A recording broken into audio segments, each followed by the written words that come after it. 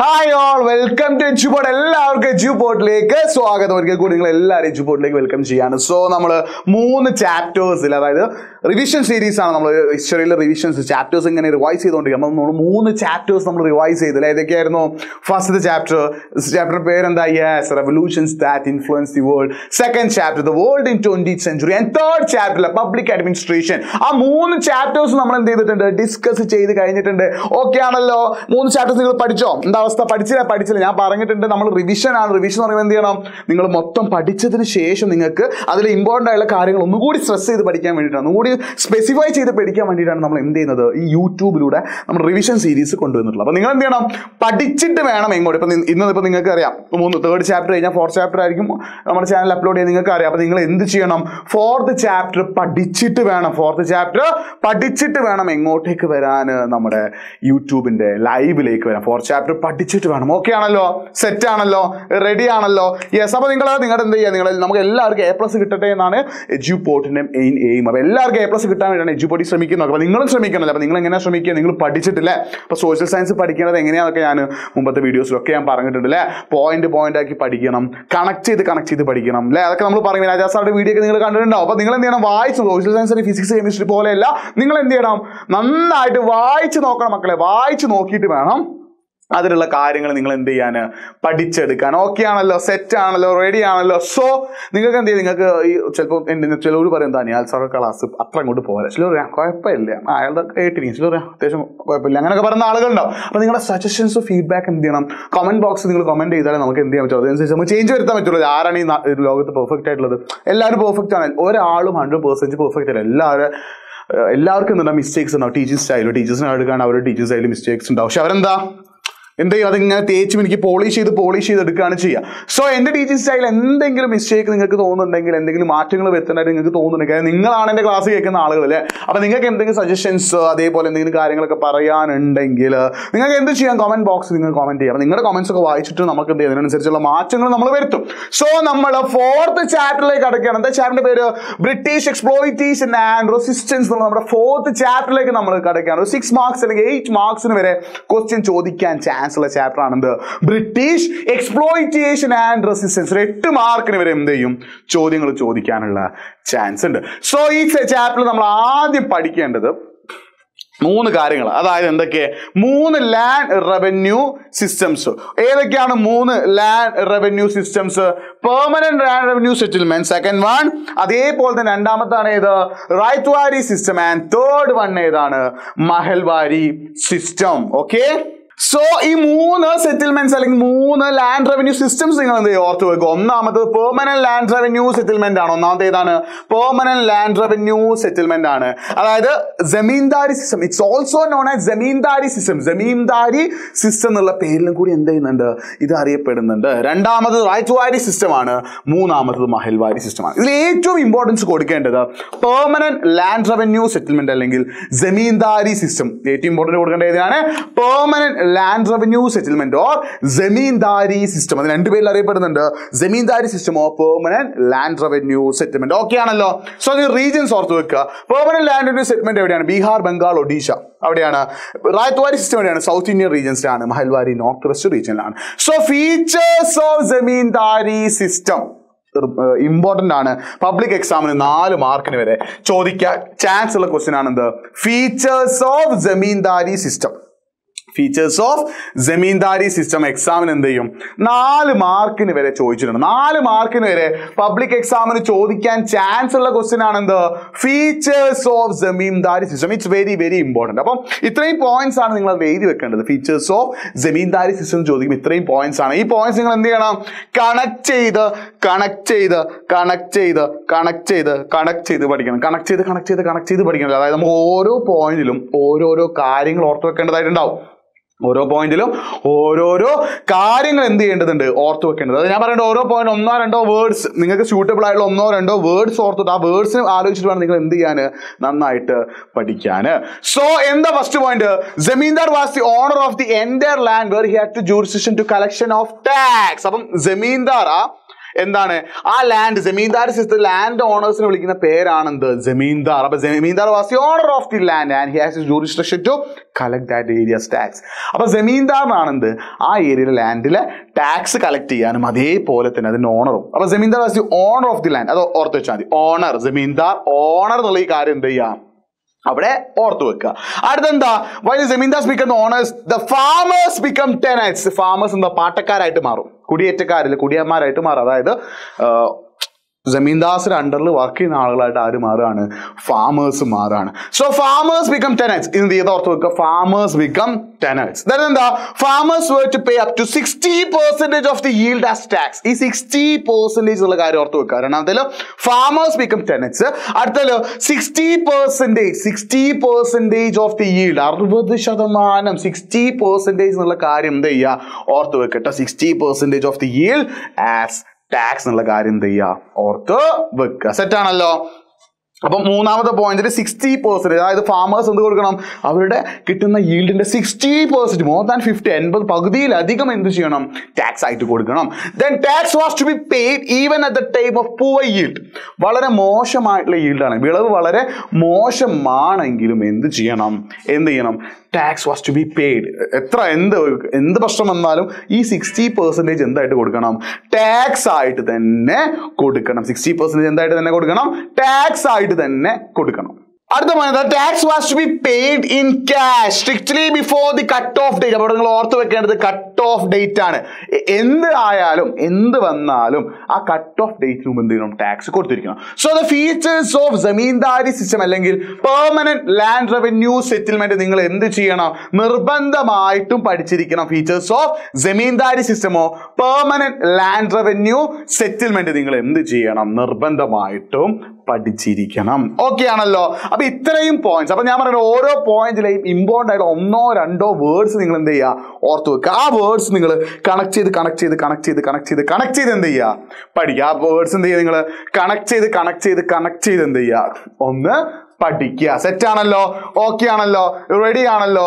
Yes. അപ്പൊ features of zamindari സിസ്റ്റത്തിന്റെ features നിങ്ങൾ എന്ത് ചെയ്യണം നിർബന്ധമായിട്ടും പഠിച്ചിരിക്കണം. ഓക്കെ ആണല്ലോ. അപ്പൊ ഇത് വളരെ ഇമ്പോർട്ടൻ്റ് ആണ്. 4 മാർക്കിനൊക്കെ പബ്ലിക് എക്സാമിന് ചോദിക്കാറുണ്ട്. അപ്പൊ ഇത് ഓർത്ത് വെക്കുക. ഈ പോയിന്റ്സ് നിങ്ങൾ എന്ത് ചെയ്യുക ഓർത്ത് വെക്കുക. റെഡി ആണല്ലോ, ഓക്കെ ആണല്ലോ, സെറ്റ് ആണല്ലോ.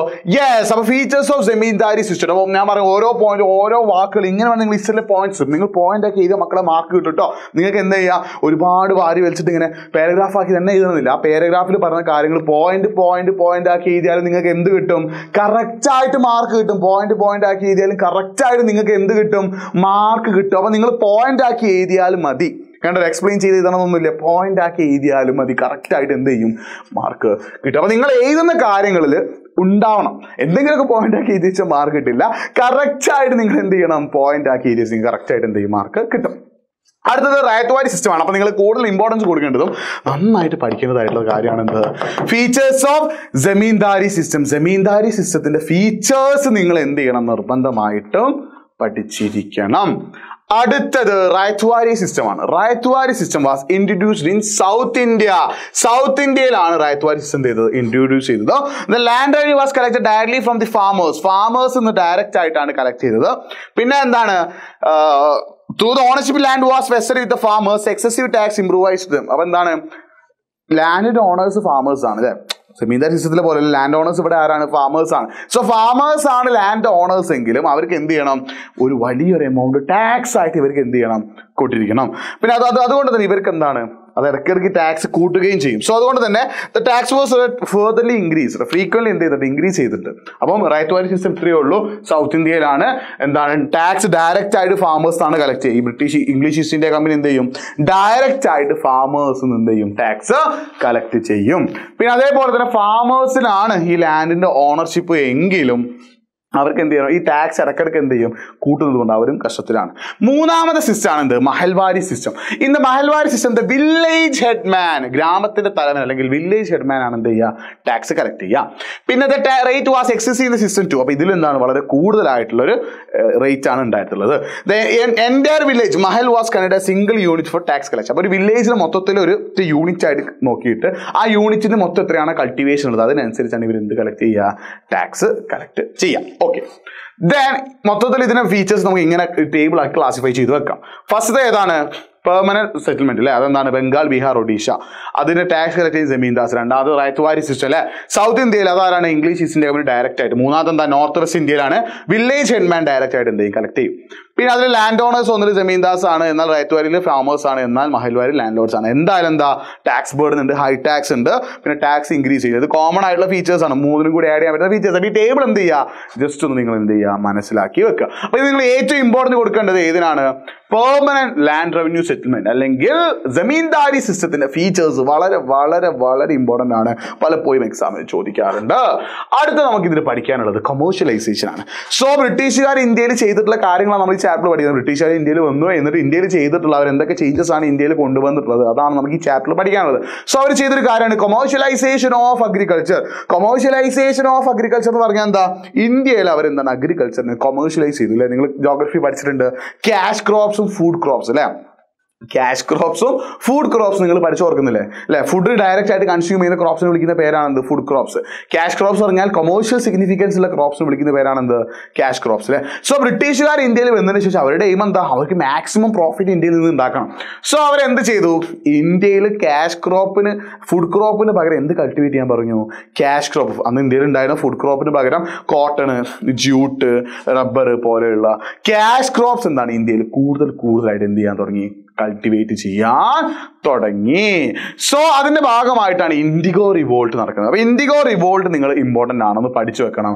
ഇൻഡിഗോ റിവോൾട്ട് ഒരു 4 മാർക്കിനൊക്കെ എക്സാമിൽ ചോദിക്കാറുണ്ട്. IndiGo revolt. അപ്പൊ ഇൻഡിഗോ റിവോൾട്ട് ഇൻട്രൊഡക്ഷൻ ഉണ്ട്, റീസൺസ്, അതിന്റെ ഇവന്റ്സ്. ഈ 3 കാര്യങ്ങളാണ് നിങ്ങൾ ഓർത്ത് വെക്കേണ്ടത്. ഇൻഡിഗോ റിവോൾട്ടിൽ 3 ഉണ്ട്. ഒന്ന് റീസൺസ് ആണ്, ഒന്ന് റീസൺസ് നിങ്ങൾ പഠിക്കണം, പിന്നെ ഒന്ന് ഇവന്റ്സ് ഉണ്ട്. ഈ 2 കാര്യങ്ങൾ, പിന്നെ അതിന്റെ എഫക്റ്റും. Reasons, events, effect. ഈ 3 കാര്യങ്ങളാണ് നിങ്ങൾ എന്ത് ചെയ്യേണ്ടത്? പഠിക്കേണ്ടത്. Reasons, events, effects. ഈ 3 കാര്യങ്ങൾ നിങ്ങൾ എന്ത് ചെയ്യണം? നിർബന്ധമായിട്ടും എന്ത് ചെയ്യണം? പഠിച്ചിരിക്കണം. It's important. So IndiGo had A high price in the market during that period. അപ്പോൾ ആ സമയത്ത് ഇൻഡിഗോക്ക് നല്ല പ്രൈസ് കിട്ടുന്നുണ്ട്. കാരണം എന്താണെന്ന് വെച്ചാൽ it was used for dying, for no artificial colours were used. അന്നത്തെ കാലത്ത് ആർട്ടിഫിഷ്യൽ കളേഴ്സ് ഇല്ല. ഇന്നും നമുക്ക് എന്താ ഡ്രസ്സിനൊക്കെ കളർ കൊടുക്കാൻ അല്ലേ? ഡൈ എന്ന് പറഞ്ഞാൽ എന്താ? ഡ്രസ്സിന് കളർ കൊടുക്കുക. ഡൈ ചെയ്യുന്നതിന് ഡ്രസ്സ് കളർ കൊടുക്കാൻ എന്താ? ഇന്നിപ്പോൾ ആർട്ടിഫിഷ്യൽ ആയിട്ട് കളേഴ്സ് ഉണ്ട്. എന്നാൽ അന്ന് ആർട്ടിഫിഷ്യൽ കളേഴ്സ് എന്തല്ല? അവൈലബിൾ അല്ല. സോ അതുകൊണ്ട് തന്നെ എന്ത് ചെയ്തിട്ടുണ്ട്? അന്ന് ഏറ്റവും കൂടുതൽ യൂസ് ചെയ്ത് ഇൻഡിഗോ പോലുള്ള ചെടികളിൽ നിന്ന് കിട്ടുന്ന കളേഴ്സ് യൂസ് ചെയ്തിട്ടാണ് കളേഴ്സ് ഉണ്ടാക്കിയിട്ടുള്ളത്. സോ ആ സമയത്ത് 18th സെഞ്ചുറിയിൽ ബ്രിട്ടനിൽ നിന്നുണ്ടായി, ഇംഗ്ലണ്ടിൽ നിന്നുണ്ടായി ഇൻഡസ്ട്രിയൽ റെവല്യൂഷൻ. അതായത് എക്യുപ്മെന്റ്സ് ഒക്കെ കൂടുതലായിട്ട് ഉപയോഗിച്ചിട്ട് എന്ത് ചെയ്യാൻ തുടങ്ങി? ഇൻഡസ്ട്രീസിൽ വർക്ക് ചെയ്യാൻ തുടങ്ങി. സോ അതുകൊണ്ട് തന്നെ എന്ത് സംഭവിച്ചു എന്ന് വെച്ചാൽ ഈ ടെക്സ്റ്റൈൽ ഇൻഡസ്ട്രി ഒക്കെ നന്നായിട്ട് ഡെവലപ്പ് ചെയ്തു. അതുകൊണ്ട് തന്നെ അന്ന് എന്താണ്? ടെക്സ്റ്റൈൽ ഇൻഡസ്ട്രി നല്ല രീതിയിൽ എന്ത് ചെയ്തിട്ടുണ്ട്? ഡെവലപ്പ് ചെയ്തിട്ടുണ്ട്. അന്ന് ടെക്സ്റ്റൈൽ ഇൻഡസ്ട്രി നല്ല രീതിയിൽ എന്ത് ചെയ്യാണ്? ഡെവലപ്പ് ചെയ്യാണ്. സോ ടെക്സ്റ്റൈൽ ഇൻഡസ്ട്രി നല്ല രീതിയിൽ ഡെവലപ്പ് ചെയ്തത് കൊണ്ട് തന്നെ ചെയ്തത് കൊണ്ട് തന്നെ എന്ത് സംഭവിച്ചു? ഈ ഇൻഡിഗോ ഡിമാൻഡ് കൂടി. അപ്പോൾ അന്ന് കൂടുതൽ നല്ല രീതിയിൽ പ്രൊഡക്ഷൻ ഇൻഡിഗോ, അതായത് നമ്മുടെ ഈ ഡ്രസ്സ് കൂടുതലായിട്ട് പ്രൊഡ്യൂസ് ചെയ്യാൻ തുടങ്ങിയപ്പോൾ എന്താണ്? ഇൻഡിഗോയുടെ ഡിമാൻഡ് കൂടി. സോ അതുകൊണ്ട് it was necessary for the British industry to get IndiGo plantation spread more regions in India. So അതുകൊണ്ട് തന്നെ ബ്രിട്ടീഷുകാർക്ക് എന്ത് ചെയ്യണം? ഈ ഡ്രസ്സിന്റെ ഈ ടെക്സ്റ്റൈൽ ഇൻഡസ്ട്രി നന്നായിട്ട് വലുതായപ്പോൾ തന്നെ കൂടുതൽ എന്ത് കിട്ടണം? ഇൻഡിഗോ അവർക്ക് കിട്ടണം. അവർ അത്യാവശ്യമായിട്ട് തീർന്നു. സോ അതിന് വേണ്ടിയിട്ട് they gave the farmers good amount as advance for the cultivation of IndiGo. അപ്പോൾ ഇത് മുതലാണ് റീസൺസ് നമ്മൾ പറയുന്നത്. സോ എന്ത് ചെയ്യാണ്? ഫാമേഴ്സിന് എന്ത് ചെയ്യണം? അവർ വലിയൊരു എമൗണ്ട് കൊടുത്തു. വലിയൊരു എമൗണ്ട് കൊടുത്തിട്ട് അവരോട് എന്ത് ചെയ്യാണ്? കൾട്ടിവേഷൻ നടത്താൻ പറഞ്ഞു. ഫാമേഴ്സ് ഇറങ്ങിയത് ആ സമയത്ത് ടാക്സ് സിസ്റ്റം, ഇന്ത്യയിലെ ടാക്സ് സിസ്റ്റം ഒക്കെ കാരണം കുത്തുപാള എടുത്തിരിക്കുന്ന ഒരു അവസ്ഥയാണ് ഫാമേഴ്സിന്. സോ ഫാമേഴ്സിനോട് അവർ എന്ത് പറഞ്ഞു? എന്താണ്? ഒരു good amount as advance for the cultivation of IndiGo cultivate ചെയ്യാൻ നല്ലൊരു എമൗണ്ട് എന്ത് ചെയ്യാണ്? അഡ്വാൻസ് ആയിട്ട് ആർക്ക് കൊടുത്തു? farmers കൊടുത്തു. The farmers come to the temptation of the company owners and widely planted indigo as they were troubled with no other means to pay the heavy land tax. അങ്ങനെ ഈ farmers എന്താണ് tax കൊടുക്കണം, അങ്ങനെ പല പ്രശ്നങ്ങളാണ്. അപ്പോൾ ഈ ഇൻഡിഗോ ഫാമേഴ്സിന് എന്ത് ചെയ്യാണ്, ബ്രിട്ടീഷ് അതോറിറ്റി നല്ലൊരു പൈസ കൊടുക്കാൻ പറഞ്ഞു. ഫാമേഴ്സ് ഉണ്ട്, ഓക്കെ ഞങ്ങൾ സമ്മതിക്കാന്ന് പറഞ്ഞു. ഫാമേഴ്സ് എന്ത് ചെയ്യാണ്, സമ്മതിക്കാണ്. അങ്ങനെ ഈ അഡ്വാൻസ് എമൗണ്ട് ആക്സെപ്റ്റ് ചെയ്തു. Was label to plan in fixed portion of this land. അപ്പോൾ ഈ ഇൻഡിഗോ ഫാമേഴ്സ്, അതായത് ബ്രിട്ടീഷുകാരിൽ നിന്ന് ഈ പൈസ വാങ്ങി ഇൻഡിഗോ ഫാമേഴ്സ് എന്ത് ചെയ്യണം, അവരുടെ ലാൻഡിലെ മെജോറിറ്റി പോർഷൻ എന്ത് കൾട്ടിവേറ്റ് ചെയ്യണം, ഇൻഡിഗോ കൾട്ടിവേറ്റ് ചെയ്യണം. പിന്നെ എന്താ, to cultivate the most fertile part of the agriculture land. ഈ അഗ്രികൾച്ചർ ലാൻഡിൽ ഏറ്റവും ഫെർട്ടൈൽ ആയിട്ടുള്ള റീജിയനിൽ ഏറ്റവും നല്ല രീതിയിൽ കൾട്ടിവേറ്റ് ചെയ്യാൻ പറ്റിയ സ്ഥലത്ത് തന്നെ എന്ത് ചെയ്യണം, ഈ ഇൻഡിഗോ കൾട്ടിവേറ്റ് ചെയ്യണം എന്ന് പറഞ്ഞു. സോ അങ്ങനെ എന്ത് ചെയ്യാണ്, ബ്രിട്ടീഷുകാരിൽ നിന്ന്, ബ്രിട്ടീഷ് അതോറിറ്റിയിൽ നിന്ന് പൈസ വാങ്ങിയിട്ട് ഫാമേഴ്സ് എന്ത് ചെയ്യണം, അവർക്ക് വേറെ വഴിയില്ലല്ലേ, അവർക്ക് വേറെ വഴിയില്ലാത്തത് കൊണ്ട് അവരെന്ത് ചെയ്യാണ്, ഈ പൈസ വാങ്ങിയിട്ട് എന്ത് ചെയ്യാണ്, അവർ കൾട്ടിവേഷൻ സ്റ്റാർട്ട് ചെയ്തു. ഇൻഡിഗോ ഫാമേഴ്സ് എന്ത് ചെയ്യാണ്, കൾട്ടിവേഷൻ എന്ത് ചെയ്യാണ്, സ്റ്റാർട്ട് ചെയ്യാണ്. അങ്ങനെ ആ സമയത്താണ് എന്ത് സംഭവിക്കുന്നത്, ആർട്ടിഫിഷ്യൽ കളേഴ്സ് വർ ഇൻവെന്റഡ്. ആ സമയത്ത് എന്ത് കൊണ്ടുവന്നു, ആർട്ടിഫിഷ്യൽ കളേഴ്സ് കണ്ടുപിടിച്ചു. Artificial colours കണ്ടുപിടിച്ചതോടുകൂടി the demand of the IndiGo become planet. ഈ ഇൻഡിഗോയുടെ ഡിമാൻഡ് എന്ത് ചെയ്യുന്നു, വളരെ കൊണ്ട് കുറഞ്ഞു. സോ അതോടുകൂടി ഇൻഡിഗോ ഫാമേഴ്സിന് എന്ത് ചെയ്യാതായി, പ്രശ്നത്തിലായില്ല. കാരണം പിന്നീട് അത് തുടക്കത്തിൽ കൊടുത്ത പൈസ ബ്രിട്ടീഷുകാർ കൊടുത്തുള്ളൂ, പിന്നെ ഒരു പൈസയും ബ്രിട്ടീഷുകാർ കൊടുക്കാതെയായി. സോ ചുരുക്കി പറഞ്ഞാൽ എന്താണ്, ബ്രിട്ടീഷുകാർ പൈസ കൊടുക്കാതായി. അവർക്ക് ഇൻഡിഗോ കണ്ടിന്യൂസ് ആയിട്ട് കൾട്ടിവേറ്റ് ചെയ്തു. അത് ഏറ്റവും ഫെർട്ടൈൽ ആയിട്ടുള്ള റീജിയനിൽ തന്നെ കൾട്ടിവേറ്റ് ചെയ്യണം. അത് ഏറ്റവും ഫെർട്ടൈൽ ആയിട്ടുള്ള റീജിയനിൽ തന്നെ എന്ത് ചെയ്യണം, കൾട്ടിവേറ്റ് ചെയ്യണം. സോ ഏറ്റവും ഫെർട്ടൈൽ ആയിട്ടുള്ള റീജിയനിൽ തന്നെ കൾട്ടിവേറ്റ് ചെയ്തത് കൊണ്ട് അതിൻ്റെ എന്ത് കുറഞ്ഞു, ഫെർട്ടിലിറ്റി കുറഞ്ഞു. ആ ലാൻഡിന്റെ ഫെർട്ടിലിറ്റി എന്ത് ചെയ്യാണ്, കുറയാണ്. അങ്ങനെ ലാൻഡിന്റെ ഫെർട്ടിലിറ്റി കുറഞ്ഞ് എന്ത് സംഭവിക്കുകയാണ്, ലാൻഡിന്റെ ഫെർട്ടിലിറ്റി കുറഞ്ഞിട്ട് എന്ത് സംഭവിക്കുകയാണ്, ലാൻഡിന്റെ ഫെർട്ടിലിറ്റി കുറഞ്ഞിട്ട് അവിടെ വേറൊരു ക്രോപ്പും നല്ല രീതിയിൽ കൾട്ടിവേറ്റ് ചെയ്യാൻ പറ്റാത്ത ഒരു അവസ്ഥ വന്നു. സോ അതിന് കോമ്പൻസേഷൻ വേണമെന്ന് ബ്രിട്ടീഷ് അതോറിറ്റിയോട് ഫാമേഴ്സ് പറഞ്ഞു. അപ്പോൾ ബ്രിട്ടീഷ് അതോറിറ്റി പറയുന്നത് തരാൻ കഴിയില്ല. സോ അതുകൊണ്ട് തന്നെ in 1859 the farmers of Bengal organized themselves and declared that they were giving up indigo cultivation. So ഈ ബ്രിട്ടീഷുകാർ കോമ്പൻസേഷൻ കൊടുക്കില്ല എന്നൊക്കെ പറഞ്ഞതോടുകൂടി എന്ത് ചെയ്യാണ്, 1859 ബംഗാളിലെ ഫാമേഴ്സ് എന്ത് ചെയ്യാണ്, അവർ ഇൻഡിഗോ കൾട്ടിവേഷൻ നിർത്തുകയാണെന്ന് പറഞ്ഞിട്ട് അവരെന്ത് ചെയ്യണം, അവിടെ നിന്ന് ഇറങ്ങി വന്നു. They attacked indigo factories with bows, arrows, swords and spears. Several women were also participated in the revolt. അപ്പം എന്താണ്, ഈ ഫാമേഴ്സ് എന്ത് ചെയ്യാണ്, നമ്മുടെ ബോസ്, അതായത് അമ്പും വില്ലും കുന്തവും ഒക്കെ ആയിട്ട് അന്ന് ബംഗാൾ ബ്രിട്ടീഷുകാരുടെ അണ്ടറിലുള്ള ഈ ഇൻഡിഗോ ഫാക്ടറീസ് ഒക്കെ എന്ത് ചെയ്യാണ്, അറ്റാക്ക് ചെയ്യാണ്. സെവറൽ വിമൻ വർ ഓൾസോ പാർട്ടിസിപ്പേറ്റ്. ഒരുപാട് സ്ത്രീകൾ എന്ത് ചെയ്യാണ്, ഇതിൽ പങ്കെടുക്കുകയാണ്. സോ അതോടുകൂടി എന്താണ്, ഇൻഡിഗോ റിവോൾട്ട് സ്റ്റാർട്ട് ചെയ്തത്. അപ്പം എന്താ, ഇൻഡിഗോ ഫാമേഴ്സിന് കോമ്പൻസേഷൻ കൊടുക്കില്ല. അതായത് ആർട്ടിഫിഷ്യൽ കളർ ഇൻവെന്റ് ചെയ്തതോടുകൂടി ഇൻഡിഗോ ഫാമേഴ്സിന് എന്ത് ചെയ്യാൻ പറ്റാതായി, അവിടെ ഇൻഡിഗോ ഡിമാൻഡ് കുറഞ്ഞു. സോ ഏറ്റവും ഫെർട്ടൈൽ ആയിട്ടുള്ള റീജിയനിൽ തന്നെ അവർ ഇൻഡിഗോ കൾട്ടിവേറ്റ് ചെയ്തില്ല. അങ്ങനെ പറഞ്ഞ ആര്, ബ്രിട്ടീഷ് അതോറിറ്റി. സോ അതുകൊണ്ട് തന്നെ അവർക്ക് എന്ത് ചെയ്യാൻ പറ്റിയില്ല, പിന്നെ ബാക്കിയുള്ള ക്രോപ്സ് കൾട്ടിവേറ്റ് ചെയ്യാനുള്ള ഒരു ഫെർട്ടിലിറ്റി ആ ലാൻഡിൽ ഇല്ലാതെയായി. സോ അതിന് കോമ്പൻസേഷൻ ചോദിച്ചപ്പോൾ ബ്രിട്ടീഷ് അതോറിറ്റി കൊടുക്കാത്തത് കൊണ്ട് അങ്ങനെയാണ് എന്ത് സ്റ്റാർട്ട് ചെയ്തത്, ഇൻഡിഗോ റിവോൾട്ട് സ്റ്റാർട്ട് ചെയ്തത്. സോ the revolters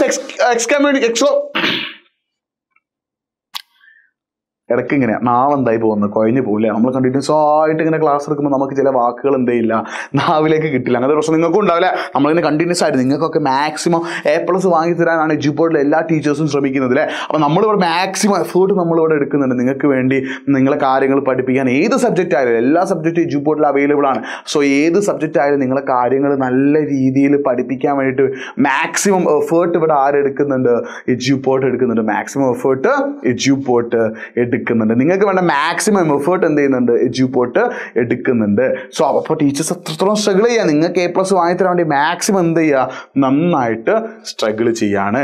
സോ അതുകൊണ്ട് ഇങ്ങനെ വാക്കുകൾ കിട്ടാതാവുന്നത്, വാക്കുകൾ നാവുകളിൽ കുരുങ്ങി പോകുന്നത്. അപ്പോൾ നിങ്ങൾ എന്ത് ചെയ്യണം, ഈ എഫേർട്ട് ഞങ്ങൾ എടുക്കുന്ന ഈ എഫേർട്ടിനൊരു പോസിറ്റീവായിട്ടുള്ളൊരു റെസ്പോൺസ് എങ്ങനെയാണ്, നിങ്ങൾക്ക് ഫുൾ A+ കിട്ടുമ്പോഴാണ്. അപ്പോൾ നിങ്ങൾ എന്ത് ചെയ്യണം, നന്നായിട്ട് എന്ത് ചെയ്യണം, പഠിക്കണം. നിങ്ങൾ എന്ത് ചെയ്യണം, നന്നായിട്ട് എന്ത് ചെയ്യണം, പഠിക്കണം. നിങ്ങൾ നന്നായിട്ട് എന്ത് ചെയ്യണം, പഠിക്കണം. അപ്പോൾ നിങ്ങൾക്ക് വേണ്ടി, നിങ്ങൾക്ക് A+ വാങ്ങി തരാൻ വേണ്ടിയിട്ടാണ് എഡ്യൂപോർട്ട് ഇവിടെ ഈ കഷ്ടപ്പെട്ട് പരിശ്രമിക്കുന്നത്. അപ്പോൾ നിങ്ങൾ ആ ഒരു അതിനൊരു റിസൾട്ട് ഉണ്ടാവണേ നിങ്ങൾ എന്ത് ചെയ്യണം, നിങ്ങൾ നന്നായിട്ട് പഠിക്കണം. ഓക്കെ ആണല്ലോ, പഠിക്കല്ലോ. A+ വാങ്ങലും ഫുൾ A+ വാങ്ങലും നിങ്ങൾ പഠിച്ചാൽ നിങ്ങൾക്ക് A+ ഉണ്ട്. നിങ്ങൾ പഠിക്കണം, എഡ്യൂപോർട്ടിന്റെ ക്ലാസ് കാണണം, പഠിക്കണം. Okay.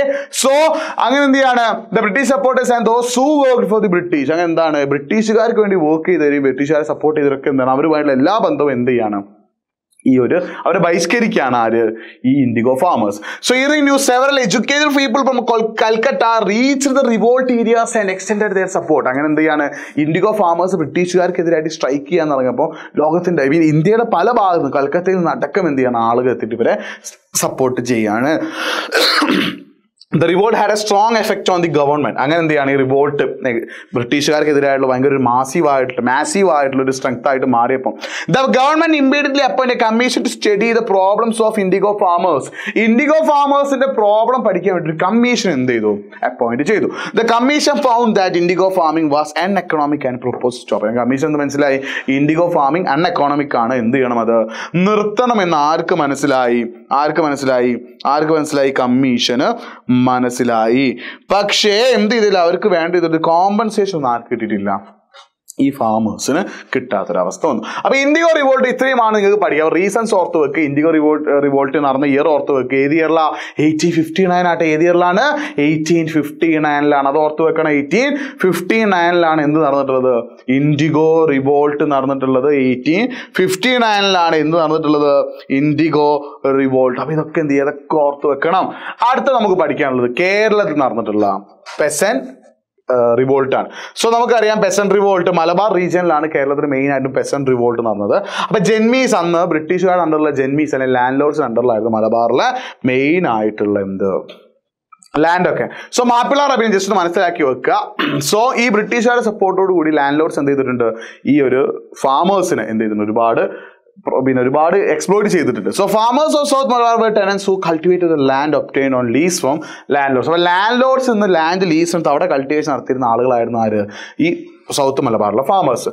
So most of the stands were Mappilas. Muslim in Malabar R known as Mappilas. അപ്പോൾ ഈ ഫാമേഴ്സിൽ മെജോറിറ്റി ആളുകൾ ആരായിരുന്നു, മാപ്പിളാസ് ആയിരുന്നു. സോ അതുകൊണ്ടാണ് ഇത് മാപ്പിള റെബലിയൻ എന്നുള്ള പേരിൽ അറിയപ്പെട്ടത്. സോ ബ്രിട്ടീഷുകാരും അവരുടെ അണ്ടറുള്ള ലാൻഡ് ലോർഡ്സ് എന്ത് ചെയ്തിട്ടുണ്ട്, മാപ്പിളാസ് അല്ലെങ്കിൽ ഫാമേഴ്സിന് എന്ത് ചെയ്തിട്ടുണ്ട്, ഒരുപാട് എക്സ്പ്ലോയിറ്റ് ചെയ്തിട്ടുണ്ട്, ഒരുപാട് പ്രോബ്ലംസ് ഉണ്ടാക്കിയിട്ടുണ്ട്. സോ അതുകൊണ്ടാണ് ഇവർ എന്ത് ചെയ്തത്, ബ്രിട്ടീഷുകാർക്കെതിരായിട്ട് റെബലിയൻ നടത്തിയത്. So 22 peasant revolt took place in Malabar. ഏകദേശം 22ഓളം പെസന്റ് റിവോൾട്ട് എന്ത് ചെയ്തിട്ടുണ്ട്, മലബാറിൽ ഉണ്ടായിട്ടുണ്ട്. സോ ഈ പെസന്റ് റിവോൾട്ട് സപ്രസ് ചെയ്യാൻ അല്ലെങ്കിൽ അതൊന്ന് അടിച്ചമർത്താൻ വേണ്ടി ഉണ്ടാക്കിയിട്ടുള്ളൊരു സ്പെഷ്യൽ ആർമി ഫോഴ്സ് ആണിത്, മലബാർ സ്പെഷ്യൽ പോലീസ് അഥവാ MSP. അങ്ങനെ MSPയുടെ ഹെൽപ്പോട് കൂടിയിട്ട് എന്ത് ചെയ്യാണ്, ഈ ഒരു ഇതെന്ത് ചെയ്ത് സപ്രസ് ചെയ്തു. അതായത് ഈ ഒരു റെബലിയൻസ് ഒക്കെ എന്ത് ചെയ്യാണ്, സപ്രസ് ചെയ്യാണ്. സോ ഇതിനെക്കുറിച്ച് അന്വേഷിക്കാൻ ബ്രിട്ടീഷ് ഗവൺമെന്റ് അപ്പോയിന്റ് ചെയ്തിട്ടുള്ള കമ്മീഷനാണ് എന്ത്, വില്യം ലോഗൻ കമ്മീഷൻ. അങ്ങനെ കമ്മീഷൻ എന്ത് പറഞ്ഞു, the struggle was unfair land revenue system of the British. ബ്രിട്ടീഷുകാർ കേരളത്തിൽ ഉണ്ടാക്കിയുള്ള അൺഫെയർ ആയിട്ടുള്ള ലാൻഡ് റവന്യൂ, അതായത് ടാക്സ് ഭയങ്കരമായിട്ട് കൂട്ടിയതാണ് എന്തിന് കാരണം, മാപ്പിള റെബലിയന് കാരണം എന്നും പറഞ്ഞു. ഇത് ജസ്റ്റ് ഒന്ന് മനസ്സിലാക്കിയത് പബ്ലിക് എക്സാമിന് അങ്ങനെ ചോദിച്ചിട്ടില്ല. മാപ്പിള റെബലിയൻ ജസ്റ്റ് ഒന്ന് മനസ്സിലാക്കി വെക്കാം. സോ ഇനി നമുക്ക് പഠിക്കാനുള്ളത് ജംഗിൾസിൽ ഉണ്ടായിട്ടുള്ള ഒരു റിവോൾട്ടാണ്. അപ്പൊ ഇത് ഇമ്പോർട്ടൻ്റ് ആണ്, എസ്പെഷ്യലി കുറിച്യ റിവോൾട്ട്. അപ്പൊ ജംഗിൾസിൽ നമുക്കറിയാം, ജംഗിൾസ് മെയിൻ ഉണ്ടാവുക ട്രൈബൽ ഗ്രൂപ്പ്സ് ആണ് പ്രധാനമായിട്ട് എവിടെ ഉണ്ടാവുക, ജംഗിൾസിൽ ഉണ്ടാവുക അല്ലെ. ട്രൈബൽ ഗ്രൂപ്പാണ് പ്രധാനമായിട്ട് എവിടെ ഉണ്ടാവുക, ജംഗിൾസിൽ ഉണ്ടാവുക. സോ ഈ ട്രൈബൽ ഗ്രൂപ്പ് ചെയ്തിട്ടുള്ള കാര്യങ്ങളെ കുറിച്ചിട്ടാണ്. സോ അന്ന് ബ്രിട്ടീഷുകാർ എന്ത് ചെയ്യാണ്, പുതിയൊരു ലോ കൊണ്ടുവന്നു, ഫോറസ്റ്റ് ലോ. ഫോറസ്റ്റ് ലോയിൽ പറഞ്ഞ എന്താന്ന് വെച്ചാൽ നമുക്കറിയാം, ഈ ട്രൈബ്സ് എന്താണ്, അവർ ലിവിഹുഡ് ഇറങ്ങിയ എന്താ, ഗാദറിംഗ് ഓഫ് ഫോറസ്റ്റ് പ്രൊഡ്യൂസേഴ്സ്, കാച്ചിൽ rearing, shifting of cultivation and hunting ഒക്കെയാണ് അല്ലേ. അതായത് മൃഗങ്ങളെ വേട്ടയായിട്ടും ഫോറസ്റ്റ് പ്രൊഡക്ട്സ് തേനും മറ്റോ കളക്ട് ചെയ്തിട്ടൊക്കെയാണ് ആര് ജീവിക്കുക, അന്നത്തെ കാലത്ത് ട്രൈബ്സ് ജീവിച്ചിരുന്നത്. സോ ആ സമയത്ത് British authority implement forest loss. Forest loss പറഞ്ഞാൽ എന്താ, through forest law British authority prohibited the entry of tribal people to the forest. അപ്പോൾ ഫോറസ്റ്റിലേക്കുള്ള എൻട്രി എന്താണ് പ്രൊഹിബിറ്റ് ചെയ്തത്. അതിന് സ്പെഷ്യൽ പെർമിഷൻ വേണമെന്നായി. പെർമിഷൻ കിട്ടാത്തൊരവസ്ഥ വന്നു. സോ ഈ ട്രൈബൽ ഗ്രൂപ്പിന് കാട്ടിലേക്ക് കയറിയിട്ട് എന്ത് ചെയ്യാൻ പറ്റാത്ത അവസ്ഥയായി. അതായത് അവിടെയുള്ള ഫോറസ്റ്റ് പ്രോഡക്ട്സ് ഒക്കെ കളക്ട് ചെയ്യാൻ പറ്റാത്തൊരു സിറ്റുവേഷൻ അവിടെ വരികയാണ്. So this made their life miserable. അവരുടെ ലൈഫ് എന്തായി, ഭയങ്കര പ്രോബ്ലത്തിലായി. സോ 1855 സിദോ കൻഹു എന്ന് പറഞ്ഞിട്ടുള്ള രണ്ട് സന്താൾ ഗ്രൂപ്പ് പെട്ട സിദോ കൻഹു എന്ന് പറഞ്ഞിട്ടുള്ള രണ്ടാളുകളാണ് എന്ത് ചെയ്തത്, ബ്രിട്ടീഷുകാർക്കെതിരായിട്ട് ഫസ്റ്റ് ആയിട്ട് എന്ത് ചെയ്തത്, ഇവര് ഫൈറ്റ് ചെയ്തത്. സിദോ കൻഹു എന്ന് പറഞ്ഞ രണ്ടാളുകൾ എന്ത് ചെയ്യാണ്, ബ്രിട്ടീഷുകാർക്കെതിരായിട്ട് ഫൈറ്റ് ചെയ്യാണ്. സോ അത് മാത്രമല്ല, ഇവരെന്താ ബ്രിട്ടീഷുകാർ എന്ത് ചെയ്യാണ്, ഈ ഫോറസ്റ്റിലെ ട്രീസ് ഒക്കെ അവരുടെ റെയിൽവേക്ക് വേണ്ടി കട്ട് ചെയ്ത് കൊണ്ടുപോവുക, പിന്നെ റെയിൽവേ ട്രാക്ക് ഫോറസ്റ്റിനുള്ളിൽ കൂടെ ഇടുക, അങ്ങനെ പല പ്രശ്നങ്ങളും ഉണ്ടായിരുന്നു. സോ ഇതിനൊക്കെ എതിരായിട്ടാണ് സിദോ കൻഹു എന്ത് ചെയ്തിട്ടുള്ളത്, പാർട്ടിസിപ്പേറ്റ് ചെയ്തത്. അപ്പോൾ ഈ റെബലിയനെ വിളിക്കുന്ന പേരാണെന്ത്, Santhal rebellion. 1855 Sido and കൻഹു നടത്തിയുള്ള rebellion ആണ് എന്ത്, Santhal rebellion. Santhal tribal group പെട്ട ആളുകളായിരുന്നു ആര്, സിദോ ആൻഡ് കൻഹു. അപ്പൊ ഇവർ നടത്തിയ റെബലിയൻ ആണ് ഇത്, സന്താൾ റെബലിയൻ. അടുത്തത് കേരളത്തിൽ നടന്നിട്ടുള്ള കുറിച്യ റെബലിയൻ ആണ്. സോ കുറിച്യ റെബലിയൻ ഓർത്ത് വെക്കണം. ഈ ഇതേപോലുള്ള ബ്രിട്ടീഷുകാർ എന്ത് ചെയ്യാണ്, ഈ വയനാട്ടിലുള്ള കുറിച്യ പിന്നെ ട്രൈബിനെ എന്ത് ചെയ്തിട്ടുണ്ട്, ഒരുപാട് എന്ത് ചെയ്തിട്ടുണ്ട്, എക്സ്പ്ലോയിറ്റ് ചെയ്തിട്ടുണ്ട് അല്ലെ. അപ്പൊ ഈ അതുകൊണ്ടൊക്കെ തന്നെ എന്ത് ചെയ്യാണ്, 1812 നടന്നിട്ടുള്ള റിവോൾട്ട് ആണ് എന്ത്, കുറിച്യ റിവോൾട്ട്. അപ്പോൾ Kurichya and Kurumba of Wayanad, വയനാട്ടിലുള്ള 2 tribal ഗ്രൂപ്പാണ് ഇത്, കുറിച്യയും കുറുംബയും. അപ്പൊ ഇവർ നടത്തിയുള്ള റിവോൾട്ട് ആണ് ഇത്, കുറിച്യ റിവോൾട്ട്. ഈ കുറിച്യ റിവോൾട്ടും അതിന് റീസൺസും 4 മാർക്കിന് എക്സാമിന് ചോദിക്കാറുണ്ട് കേട്ടോ. Kurichya revolt and it's reasons. അപ്പൊ ഓർത്ത് വെക്കണം, Kurichya revolt and it's reasons. Kurichya റിവോൾട്ടിനുള്ള reasons 3 എണ്ണമാണ്. ഒന്നാമത് എന്താ, imposition of excessive tax by the British. ബ്രിട്ടീഷുകാർ കൊണ്ടുവന്നിട്ടുള്ള എക്സസീവ് ആയിട്ടുള്ള ടാക്സ്, അത് ഭയങ്കരമായിട്ടുള്ള ടാക്സ് ആണ് എന്തിന്, ബ്രിട്ടീഷുകാർ കുറിച്യയോട് കളക്ട് ചെയ്തത്. കുറിച്യാസിനോട് കുറുംബാസിനോട് എന്ത് ചെയ്യാണ്, ബ്രിട്ടീഷുകാർ എന്ത് ചെയ്യാണ്, വളരെ എക്സസീവ് ആയിട്ടുള്ള എമൗണ്ട് എന്ത് ചെയ്തു, കളക്ട് ചെയ്തു. Compulsion of paying tax in cash. ഈ ടാക്സ് എന്ത് ചെയ്യണം, ക്യാഷ് ആയിട്ട് തന്നെ കൊടുക്കണം എന്ന് തുടങ്ങി. ടാക്സ് എന്ത് ചെയ്യണം, ക്യാഷ് ആയിട്ട് തന്നെ കൊടുക്കണം എന്ന് എന്ത് ചെയ്യാണ്, പറയാണ്. Then ceasing of agriculture land four non payment of tax. അങ്ങനെ ടാക്സ് അടച്ചിട്ടില്ലെങ്കിൽ, അങ്ങനെ പോലെ ഏത് കുറിച്യ വിവാദത്തോടെ കുറച്ച് ആളുകൾക്ക് ഈ ടാക്സ് അടയ്ക്കാൻ കഴിഞ്ഞിട്ടില്ലെങ്കിൽ അവരുടെ അണ്ടറിലുള്ള അഗ്രികൾച്ചർ ലാൻഡ് എന്ത് ചെയ്യും, ഇവര് സീസ് ചെയ്തെടുക്കും. These are the 3 reasons behind the Kurichya revolt. ഏതുള്ള Kurichya revolt നടന്നത്, 1812 1812 കുറിച്യ റിവോൾട്ട് നടന്നിട്ടുള്ളത്. അപ്പൊ 1812 നടന്നിട്ടുള്ള കുറിച്യ റിവോൾട്ടിന്റെ റീസൺസ് ആണ്, വയനാട്ടിലെ ഒരു ട്രൈബൽ ഗ്രൂപ്പാണ് കുറിച്യ കുറുംബാസ്. അവർക്ക് എഗെയിൻസ്റ്റ് ആയിട്ട് ബ്രിട്ടീഷ് അതോറിറ്റി ഈ കാര്യങ്ങൾ ഇമ്പോസ് ചെയ്തപ്പോൾ അതിന് എഗെയിൻസ്റ്റ് ആയിട്ട് നടന്ന റിവോൾട്ട് ആണിത്, കുറിച്യ റിവോൾട്ട്. അപ്പൊ ഈ റീസൺസ് ഓർത്ത് വെക്കുക. These are the reasons behind the Kurichya revolt. Year ഓർത്ത് വെക്കുക, 1812. ഇനി കുറിച്യ റിവോൾട്ടിന്റെ ലീഡർ ആണ് ആര്, രാമനമ്പി. രാമനമ്പി എന്ന് പറഞ്ഞിട്ടുള്ള ഒരാളാണ് എന്ത്, ഈ കുറിച്യ റിവോൾട്ടിന്റെ പിന്നെ leader. Several people other than the tribes also join the struggle. ഈ സ്ട്രഗിളിലേക്ക് എന്ത് ചെയ്യാണ്, പിന്നെയും ഒരുപാട് ആളുകൾ എന്ത് ചെയ്തിട്ടുണ്ട്, ഇതിൽ ജോയിൻ ചെയ്തിട്ടുണ്ട്. പക്ഷെ എന്താണ്, ദ ബ്രിട്ടീഷ് അതോറിറ്റി സപ്രസ്ഡ്. അവസാനം എന്ത് ചെയ്യാണ്, ബ്രിട്ടീഷ് അതോറിറ്റി അവരുടെ മോസ്റ്റ് മോഡേൺ ആയിട്ടുള്ള വെപ്പണൊക്കെ യൂസ് ചെയ്തിട്ടില്ലേ. ഈ ട്രൈബിന്റെ ഗ്രൂപ്പിൽ എടുത്ത ബോസ് ആൻഡ് ആരോസ്, സ്പിയേഴ്സ്, സോഡൊക്കെ ഉണ്ടാവില്ല, അമ്പും വില്ലും കുന്തവും വാളും ഒക്കെയാണ് ആരെടുത്തുള്ളത്, ഈ ട്രൈബൽ ഗ്രൂപ്പിന്റെ അടുത്തുള്ളത്. അപ്പൊ അതൊക്കെ ഉപയോഗിച്ചിട്ടാണ് ഇവർ എന്ത് ചെയ്തത്, ബ്രിട്ടീഷ് അതോറിറ്റിക്ക് എഗെയിൻസ്റ്റ് ആയിട്ട് ഫൈറ്റ് ചെയ്യുന്നത്. പക്ഷെ ബ്രിട്ടീഷ് അതോറിറ്റിയുടെ കയ്യിൽ എന്താ ഉള്ളത്, മോസ്റ്റ് മോഡേൺ ആയിട്ടുള്ള തോക്കൊക്കെ ഉണ്ട് അല്ലെ, ഗണ്ണൊക്കെ ഉണ്ട്. സോ അതുകൊണ്ട് തന്നെ അവരെന്ത് ചെയ്യാണ്, ഇത് കൺട്രോൾ ചെയ്യാണ്. പക്ഷെ അന്ന് ഹിസ്റ്റോറിയൻസ് പറയുന്നുണ്ട്, if the റിയോട്ടേഴ്സ് could resist 1 more month they could control the entire state. ഈ റിയോട്ടേഴ്സിന് 1 മാസം കൂടി ഇത് പിടിച്ചു നിൽക്കാൻ സാധിച്ചിരുന്നു, അവർ ബ്രിട്ടീഷുകാരെ തുരത്തി ഓടിച്ചേനേന്ന്. പക്ഷേ അത് സാധിച്ചില്ല. സോ കുറിച്യ റിവോൾട്ടിന്റെ റീസൺസ് ഓർത്ത് വെക്കുക, ഇയർ ഓർത്ത് വെക്കുക, ലീഡർ വരും. ഈ 3 കാര്യങ്ങളാണ് ഓർത്ത് വെക്കേണ്ടത്. ഒന്ന് ഇയർ അല്ലെ, 1812 കുറിച്യ റിവോൾട്ട് നടന്നിട്ടുള്ളത്. ആർക്ക് എഗെയിൻസ്റ്റ് ആയിട്ട്, ബ്രിട്ടീഷ് അതോറിറ്റി certain എന്താണ് കാര്യങ്ങൾ ഇമ്പോസ് ചെയ്തില്ല. So reasons first Kurichya revolt, ഈ ഒരു പോയിന്റ് ഇതാ, Kurichya revolt was the another tribal insurgency against the British. It was organised by the Kurichya and Kurumba tribes of Wayanad in 1812. Ramanambi was the leader of the Kurichya revolt. ഇത് reasons ചെയ്താൽ ഇത്ര ചെയ്താൽ നിങ്ങൾക്ക് 4 mark കിട്ടും. Set ആണല്ലോ, ഓക്കെ ആണല്ലോ, റെഡി. ഇനി നമ്മൾ നേരെ അടുത്ത ടോപ്പിക്കിലേക്ക് കടക്കുകയാണ്. അതായത് വേറെയും ട്രൈബൽ റിവോൾട്ട് ഇന്ത്യയിൽ നടന്നിട്ടുണ്ട് അല്ലെ. സന്താൾ റെബലിയനും കുറിച്യ റിവോൾട്ട് നമ്മൾ പഠിച്ചു. സന്താൾ റെബലിയൻ നമ്മൾ പഠിച്ചു, കുറിച്യ റിവോൾട്ട് നമ്മൾ എന്ത് ചെയ്തിട്ടുണ്ട്, പഠിച്ചിട്ടുണ്ട്. ഈ സന്താൾ റെബലിയനും കുറിച്യ റിവോൾട്ടിനും ശേഷം പിന്നെ നമ്മൾ ഒന്ന് പഹാരിയ റെബലിയൻ ആണ്. മൂന്നാമത്തേതാ പഹാരിയ റെബലിയൻ, അടുത്തത് ബിൽ റെബലിയൻ, അടുത്തത് ഖോൽ റെബലിയൻ, പിന്നെ ഖാസി റെബലിയൻ, പിന്നെ മുണ്ട റെബലിയൻ. ഇത്ര ഇട്ടോ. അപ്പം ഫസ്റ്റത് സന്താൾ റെബലിയൻ, അത് കഴിഞ്ഞിട്ട് കുറിച്യ റെബലിയൻ. അതിന് പുറമെ വേറെയും ഇന്ത്യയുടെ പല ഭാഗത്തു നിന്ന് എന്ത് ചെയ്തിട്ടുണ്ട്, ട്രൈബൽ ഗ്രൂപ്പ്സ് എന്ത് ചെയ്തിട്ടുണ്ട്, ഇതേപോലെയുള്ള റെബലിയൻസ് നടത്തിയിട്ടുണ്ട്. ഏതൊക്കെയാ, പഹാരിയ റെബലിയൻ, ബീൽ റെബലിയൻ, ഖോൽ റെബലിയൻ, മുണ്ട റെബലിയൻ, ഖാസി റെബലിയൻ. ഇത് എന്ത് ചെയ്യാ, ഓർത്ത് വെക്കട്ടെ. സെറ്റ് ആണല്ലോ, ഓക്കെ ആണല്ലോ, യെസ്. ഇനി നമ്മൾ അടുത്തത് ഈ ചാപ്റ്ററിലെ ഏറ്റവും ഇമ്പോർട്ടന്റ് ആയിട്ട് 4 മാർക്കിന് പബ്ലിക് എക്സാം ഈ ചാപ്റ്റർ ചോദിക്കുന്ന ഒരു question ആണെന്തോ, which are the reasons behind the decline of traditional textile industries. ഇന്ത്യയിലെ ട്രഡീഷണൽ ആയിട്ടുള്ള ടെക്സ്റ്റൈൽ ഇൻഡസ്ട്രീസ് അല്ലെങ്കിൽ ട്രഡീഷണൽ ഇൻഡസ്ട്രീസ് ഡിക്ലൈൻ ആവാനുള്ള കാരണം നമുക്കറിയാം, ഇന്ത്യ എന്ന് പറഞ്ഞാൽ ഫോറിൻ കൺട്രീസിലേക്ക് വരെ ടെക്സ്റ്റൈൽ പ്രൊഡക്ട്സ് എക്സ്പോർട്ട് ചെയ്തിരുന്ന ഒരു കൺട്രിയാണ് അല്ലേ. പക്ഷെ after the arrival of the British authority ഇന്ത്യയിൽ എത്തിയതിനു ശേഷം ഇന്ത്യയിലെ ട്രഡീഷണൽ ടെക്സ്റ്റൈൽ ഇൻഡസ്ട്രി അല്ലെങ്കിൽ ട്രഡീഷണൽ ഇൻഡസ്ട്രീസ് എന്താണ്, ഡിക്ലൈൻ ആയിട്ടുണ്ട്. അപ്പോൾ അതിനുള്ള റീസൺസ്, അപ്പോൾ reasons behind decline of traditional textile industries important ആണ്, പബ്ലിക് എക്സാമിന് ചോദിച്ചിട്ടുണ്ട്. ഈ പോയിന്റ്സ് മാത്രം പഠിച്ചാൽ മതി മക്കളെ, ഈ പോയിന്റ്സ് മാത്രം പഠിച്ചാൽ മതി. 4 മാർക്കിന് പബ്ലിക് എക്സാമിന് ചോദിക്കാൻ ചാൻസ് ഉണ്ട്. അപ്പോൾ നിങ്ങൾ ഈ പോയിന്റ്സ് എന്ത് ചെയ്യണം, പഠിച്ചു വെക്കണം. Reasons behind The decline of traditional textile industries in India. ഇന്ത്യയിലെ ട്രഡീഷണൽ ടെക്സ്റ്റൈൽ ഇൻഡസ്ട്രീസ് ഡിക്ലൈൻ ആവാനുള്ള റീസൺസ് എന്തൊക്കെയാണ് പഠിക്കല്ലോ. സെറ്റാണല്ലോ, വളരെ ഇമ്പോർട്ടൻ്റ് ആണ്. സോ ഒന്നാമത് ബ്രിട്ടീഷ് പോളിസീസ്. ബ്രിട്ടീഷ് പോളിസീസ് എന്ന് പറഞ്ഞാൽ ഹൈ ടാക്സ് ആണ് കേട്ടോ. High tax. ബ്രിട്ടീഷ് പോളിസി എന്ന് പറഞ്ഞാൽ എന്താ? ഹൈ ടാക്സ്, ഉയർന്ന ടാക്സ്, വളരെ ഉയർന്ന നികുതി, ഹൈ ടാക്സ് ഇമ്പോസ് ചെയ്തത്. ബ്രിട്ടീഷ് അതോറിറ്റി എന്ത് ചെയ്യാണ്? ഹൈ ടാക്സ് എന്ത് ചെയ്തിട്ടുണ്ട്? ഇമ്പോസ് ചെയ്തിട്ടുണ്ട്. രണ്ടാമത് import of machine made textiles. ഈ പോയിന്റ് ഇങ്ങനെ തന്നെ പഠിച്ചു വെക്കട്ടോ. Import of machine made textiles. ബ്രിട്ടനിൽ എന്ത് ചെയ്യാണ്? മെഷീനെ കൊണ്ട് ഉണ്ടാക്കിയിട്ടുള്ള ടെക്സ്റ്റൈൽസ് ആണ്. ഇന്ത്യയിൽ എന്താ? ലൂമും അതേപോലെ തന്നെ ചർക്കയൊക്കെ ഉപയോഗിച്ചിട്ടുള്ള, സ്പിന്നിങ് വീലൊക്കെ ഉപയോഗിച്ചിട്ടുള്ള കാര്യങ്ങളാണ് ഇന്ത്യയിൽ ഉണ്ടായിട്ടുള്ളത്. പക്ഷേ ബ്രിട്ടനിൽ നിന്ന് എന്താ? അത്യാവശ്യം ക്വാളിറ്റി കൂടിയ ലോ റേറ്റിലുള്ള മെഷീൻ മെയ്ഡ് ടെക്സ്റ്റൈൽസ് ഇന്ത്യയിലേക്ക് എന്ത് ചെയ്യാണ്? ഇമ്പോർട്ട് ചെയ്യാണ്. അത് മാത്രമല്ല, എക്സ്പാൻഷൻ ഓഫ് റെയിൽവേ ആണ് മൂന്നാമത്തെ റീസൺ. ഇന്ത്യയിൽ അന്ന് റെയിൽവേ എക്സ്പാൻഡ് ചെയ്തു അല്ലേ? അപ്പൊ ഇന്ത്യയിൽ റെയിൽവേ എക്സ്പാൻഡ് ചെയ്തതോടുകൂടി ഇന്ത്യയിൽ ബ്രിട്ടീഷുകാർ ഫോറിൻ കൺട്രിയിൽ നിന്ന് ഇമ്പോർട്ട് ചെയ്യുന്ന സാധനങ്ങളൊക്കെ വളരെ സിമ്പിളായിട്ട് എവിടെ എത്താൻ തുടങ്ങി? ഇന്ത്യയിലെ വില്ലേജിൽ എത്താൻ തുടങ്ങി. അതേപോലെ തന്നെ ഇന്ത്യയിലെ വില്ലേജിൽ പ്രൊഡ്യൂസ് ചെയ്യുന്ന, കൾട്ടിവേറ്റ് ചെയ്യുന്ന പ്രോഡക്ട്സ് ഒക്കെ പെട്ടെന്ന് റെയിൽവേ ഗേജിൽ എന്ത് ചെയ്യാണ്? പോർട്ടിലേക്ക് എത്തിച്ച് ഫോറിൻ കൺട്രീസിലേക്ക് എക്സ്പോർട്ട് ചെയ്യാനും തുടങ്ങി. അപ്പോൾ ഈ റെയിൽവേ എക്സ്പാൻഡ് ചെയ്തതോടുകൂടി ഇന്ത്യയിലെ എല്ലാ ഭാഗത്തേക്കും എല്ലാ സാധനങ്ങളും എത്താൻ തുടങ്ങി. പക്ഷേ അതിന് നഷ്ടമാർക്ക് ഇന്ത്യക്കാർക്കാണ്. കാരണം എന്താ? ഇന്ത്യക്കാരായിട്ടുള്ള ഫാമേഴ്സ് കൾട്ടിവേറ്റ് ചെയ്യുന്ന പ്രോഡക്ട്സ് ഒക്കെ എങ്ങോട്ടാണ് പോകുന്നത്? ബ്രിട്ടീഷുകാർ വഴി എങ്ങോട്ടേക്ക് പോവാണ്? പുറത്തേക്ക് പോവാണ്. അതേപോലെ ഇന്ത്യൻ പ്രോഡക്ട്സ് ഒന്നും വാങ്ങാൻ ആളില്ലാത്തൊരവസ്ഥ വന്നു. So weavers loss there village market. വീവേഴ്സിന് എന്ത് ചെയ്യാണ്?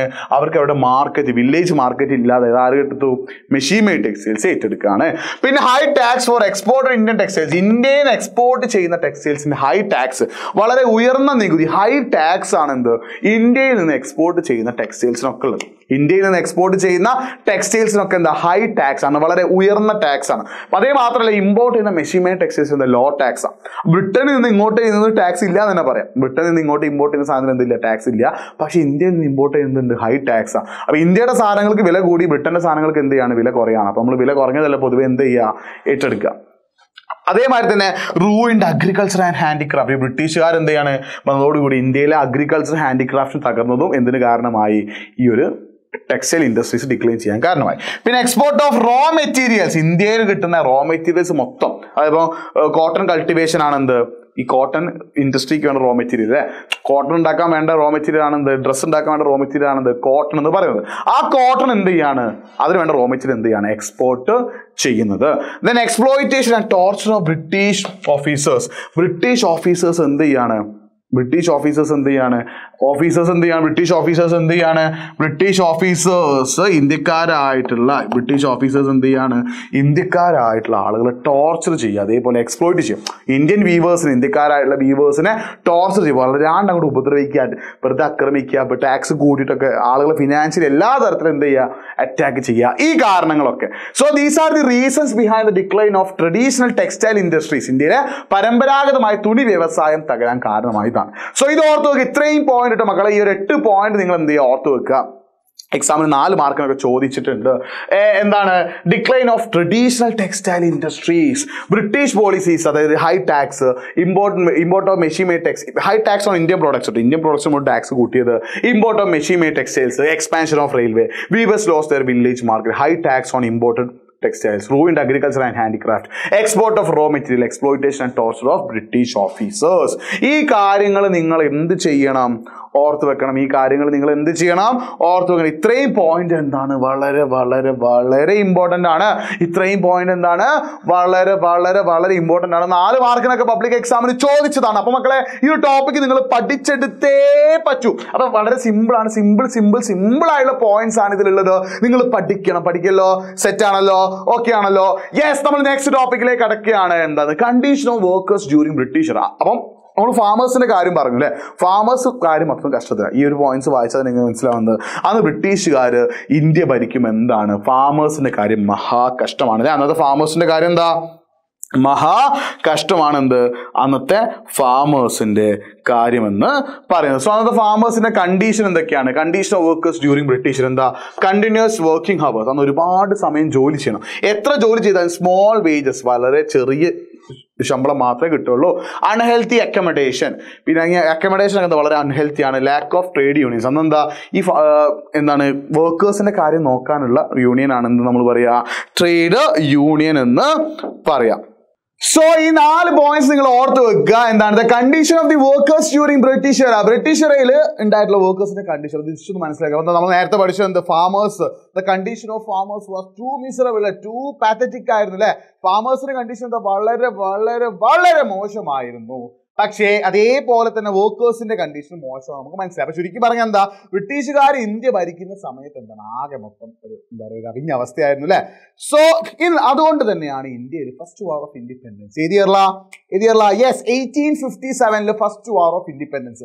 ഈ ചാപ്റ്ററിലോ ഏറ്റവും ഇമ്പോർട്ടന്റ് ആയിട്ട് പഠിക്കേണ്ട ഒരു ടോപ്പിക് ആണ് എന്തോ, first war of independence. Around 8 മാർക്സിന് വരെ എക്സാമിന് ചോദിക്കാൻ ചാൻസ് ഉള്ള ക്വസ്റ്റ്യൻ ആട്ടോ.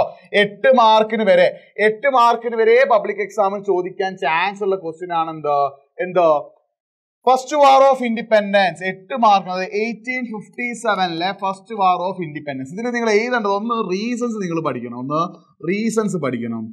2 ഇവന്റ്സ് നിങ്ങൾ എന്ത് ചെയ്യണം പഠിക്കണം, ദെൻ ഇഫക്റ്റ് എന്ത് ചെയ്യണം പഠിക്കണം. റീസൺസ്, ഇവന്റ്സ്, എഫക്റ്റ് ആൻഡ് ലീഡേഴ്സിന്റെ പേര്. ഈ 4 കാര്യങ്ങളാണ് നിങ്ങൾ ഇതിൽ ഓർത്ത് വെക്കേണ്ടത്. 8 മാർക്ക് നിങ്ങളോട് ചോദിക്കുകയാണെങ്കിൽ നിങ്ങൾ എഴുതേണ്ടത് 1 റീസൺസ് ആണ്, 2 ഇവന്റ്സ് ആണ്, 2 എഫക്റ്റ് ആണ്, 2 അടുത്തത് ലീഡേഴ്സ് ആണ്. ഈ 4 കാര്യങ്ങൾ നിങ്ങൾ first war of independence 1857 first war of independence ഉള്ള ടോപ്പിക് എടുക്കുമ്പോൾ നിങ്ങൾ എഴുതിയിരിക്കണം. അതായത് റീസൺസ്, ഇവന്റ്സ്, എഫക്റ്റ്, ലീഡേഴ്സ്, ഈ 4 കാര്യങ്ങൾ നിങ്ങൾ ഇൻക്ലൂഡ് ചെയ്തിരിക്കണം 8 മാർക്കിൽ ചോദിക്കുകയാണെങ്കിൽ കേട്ടോ. ഇനി ചിലപ്പോൾ എന്ത് ചെയ്യും, റീസൺസ് മാത്രം 2 മാർക്സിന് ചോദിച്ചേക്കാം, ഇവന്റ്സ് മാത്രം 2 മാർക്സിന് ചോദിച്ചേക്കാം, എഫക്റ്റ് മാത്രം 2 മാർക്സിന് ചോദിച്ചേക്കാം, ലീഡേഴ്സിന്റെ പേര് മാത്രം എന്ത് ചെയ്തേക്കാം 2 മാർക്സിന് ചോദിച്ചേക്കാം. അപ്പൊ എന്താണോ ക്വസ്റ്റ്യൻ, നിങ്ങൾ ഈ സോഷ്യൽ സയൻസ് എഴുതുമ്പോൾ ശ്രദ്ധിക്കേണ്ട കാര്യം, കൂൾ ഓഫ് ടൈം തരും. കൂൾ ഓഫ് ടൈം ഒരു 15 മിനിറ്റിൽ നിങ്ങൾക്ക് ക്വസ്റ്റ്യൻസ് കിട്ടുമ്പോൾ ക്വസ്റ്റ്യൻസ് നിങ്ങൾ വായിക്കണം. എല്ലാ ക്വസ്റ്റ്യൻസും എന്ത് ചെയ്യുക, ഒന്ന് വായിക്കുക. എല്ലാ ക്വസ്റ്റ്യൻസ് ഒന്ന് വായിച്ചിട്ട് ക്വസ്റ്റ്യനിൽ എന്താണോ ചോദിക്കുന്നത് ആ ചോദ്യത്തിന് എന്ത് ചെയ്യുക, ആൻസർ ചെയ്യട്ടെ. ക്വസ്റ്റ്യനിൽ എന്താണോ ചോദിക്കുന്നത് ആ ചോദ്യത്തിനാണ് നിങ്ങൾ എന്ത് ചെയ്യേണ്ടത്, ആൻസർ ചെയ്യേണ്ടത്. അപ്പൊ 1857 ഫസ്റ്റ് വാർ ഓഫ് ഇൻഡിപെൻഡൻസിൽ 8 മാർക്സിന് ചോദിച്ചത് സെപ്പറേറ്റ് ആയിട്ട് 2 മാർക്കും എന്ത് ചെയ്തേക്കാം, ക്വസ്റ്റ്യന് ചോദിച്ചേക്കാം. സോ റീസൺസ് ആണ് ഫസ്റ്റ് നമ്മൾ പഠിക്കുന്നത്. എന്താ, ഈ 4 പോയിന്റിന്റെ ആണ് നിങ്ങൾ എന്ത് ചെയ്യേണ്ടത്, റീസൺസ് ആയിട്ട് ഓർത്ത്. ഇതിന്റെ കൂടെ ഒന്നും കൂടി ഉണ്ട്, എന്ത്, ഒരു ഇമ്മീഡിയറ്റ് ആയിട്ടുള്ള നമ്മൾ ഫസ്റ്റ് വേൾഡ് വാർ നമ്മൾ പഠിച്ചൊരു ഇമ്മീഡിയറ്റ് കോഴ്സ്, അതേപോലെ ഒരു ഇമ്മീഡിയറ്റ് റീസൺ കൂടി ഉണ്ട്. ഈ 4 പോയിന്റ് ഓർത്ത് വെക്കുക. ഒന്ന്, മിസറീസ് ഓഫ് ഫാമേഴ്സ് ഇങ്ങനെ തന്നെ എഴുതിയാൽ മതി. ഈ 4 പോയിന്റ് ഇങ്ങനെ തന്നെ റീസൺ ആയിട്ട് എഴുതിയാൽ മതി കേട്ടോ. അപ്പൊ നിങ്ങൾ ഫസ്റ്റ് വാർ ഓഫ് ഇൻഡിപെൻഡൻസ് ചെയ്തുമ്പോൾ 8 മാർക്കിന് വാങ്ങുന്ന റീസൺസ് സബ്മിറ്റ് ചെയ്താൽ ഈ 4 പോയിന്റ് ചെയ്തിരിക്കുക. അപ്പൊ ഏതൊക്കെ റീസൺസ്, ഒന്ന് miseries of farmers, രണ്ടാമത്തതോ poverty of craftsman, മൂന്നാമത്തതോ dissatisfaction of Kings, മൂന്നാമത്തേതാ dissatisfaction of Kings. അതേപോലെ നാലാമത്തെ ഏതാണ്, മിസറീസ് ഓഫ് സിപ്പോയീസ്. ഇതാണ് മിസറീസ് ഓഫ് സിപ്പോയീസ്. ഈ 4 റീസൺസ് ആണ് എന്തിനുള്ളത്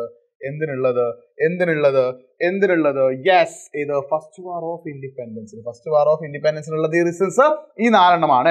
ഫാമേഴ്സ് കഷ്ടത്തിലായിരുന്നു, പോവർട്ടി ഓഫ് ക്രാഫ്റ്റ്മാൻ കരകൗശല വസ്തുക്കൾ അവിടെ നിന്നാകുന്ന ആളുകൾ കഷ്ടത്തിലായിരുന്നു, ഡിസാറ്റിസ്ഫാക്ഷൻ ഓഫ് കിങ്സ് ഇല്ല. അന്ന് നമുക്കറിയാം ഇന്ത്യ റൂൾ ചെയ്തത്, ഇന്ത്യ എന്ന് പറഞ്ഞാൽ ഒരുപാട് പ്രിൻസിലി സ്റ്റേറ്റ്സ് ആണ് അല്ലേ. അത് നമുക്ക് ഇൻഡിപെൻഡൻസ് കിട്ടുന്ന ടൈമിൽ ക്ലബ് ചെയ്തിട്ടാണ് ആര്, നമ്മുടെ അയൺ മാൻ ഓഫ് ഇന്ത്യ എന്നറിയപ്പെടുന്ന ആരാ സർദാർ വല്ലഭായ് പട്ടേൽ അല്ലേ, അത് നിങ്ങൾ ഓർത്തിട്ടുണ്ട്. പിന്നെ മിസറീസ് ഓഫ് ദി സിപ്പോയീസ് പറഞ്ഞാൽ സിപ്പോയീസ് the Indian soldiers that who work under the British ആർമിയിൽ വർക്ക് ചെയ്യുന്ന ഇന്ത്യൻ സോൾജേഴ്സിനെ വിളിക്കുന്ന പേരാണ് എന്ത്, സിപ്പോയീസ് എന്ന് പറയുന്നത്. എന്താ സിപ്പോയീസ് പറഞ്ഞാൽ the soldiers that who work under the British ആർമിയിൽ വർക്ക് ചെയ്യുന്ന സോൾജേഴ്സിനെ വിളിക്കുന്ന പേരാണെന്ത്, സിപ്പോയീസ്. അപ്പൊ ഈ 4 റീസൺസ് നിങ്ങൾ എന്ത് ചെയ്യുക, ഓർത്ത് വെക്കുക കേട്ടോ. സെറ്റ് ആണല്ലോ, ഓക്കെ ആണല്ലോ, യെസ്. അതിൽ ഡിസാറ്റിസ്ഫാക്ഷൻ ഓഫ് കിങ്സ് എന്ന് പറയുമ്പോൾ അതിലൊരു കാര്യം നിങ്ങൾ ഓർത്ത് വെക്കണം. എന്നാൽ ഡോക്ട്രിൻ ഓഫ് ലാപ്സ്, അതായത് ദത്തവകാശ നിരോധനം. അതായത് ഇന്ത്യയിലെ അന്ന് പ്രിൻസിലി സ്റ്റേറ്റ്സ് റൂൾ ചെയ്യുന്ന കിങ്സ് ആയിരുന്നു. അവർ ഡിസാറ്റിസ്ഫൈഡ് ആവാൻ, അവർക്ക് ബ്രിട്ടീഷുകാരുടെ ഒരു ഇൻട്രസ്റ്റ് ഇല്ലാതിരിക്കാനുള്ള മെയിൻ കാരണം എന്താണ്, the British rule had adversely effect Kings to. ബ്രിട്ടീഷുകാരുടെ റൂൾ എന്താണ്, കിങ്സിനെ നല്ല രീതിയിൽ ബാധിച്ചിട്ടുണ്ട്.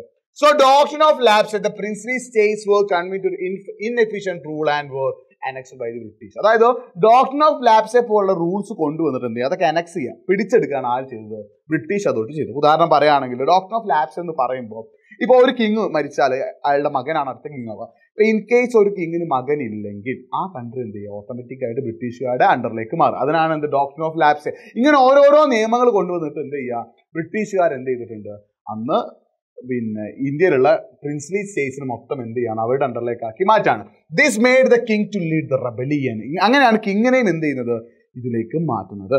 സോ ഒരു ഇമ്മീഡിയറ്റ് ഇഷ്യൂ ആയിട്ട് നമ്മൾ പറയുന്നത് കാട്രിഡ്ജ് ഇഷ്യൂ ആണ്.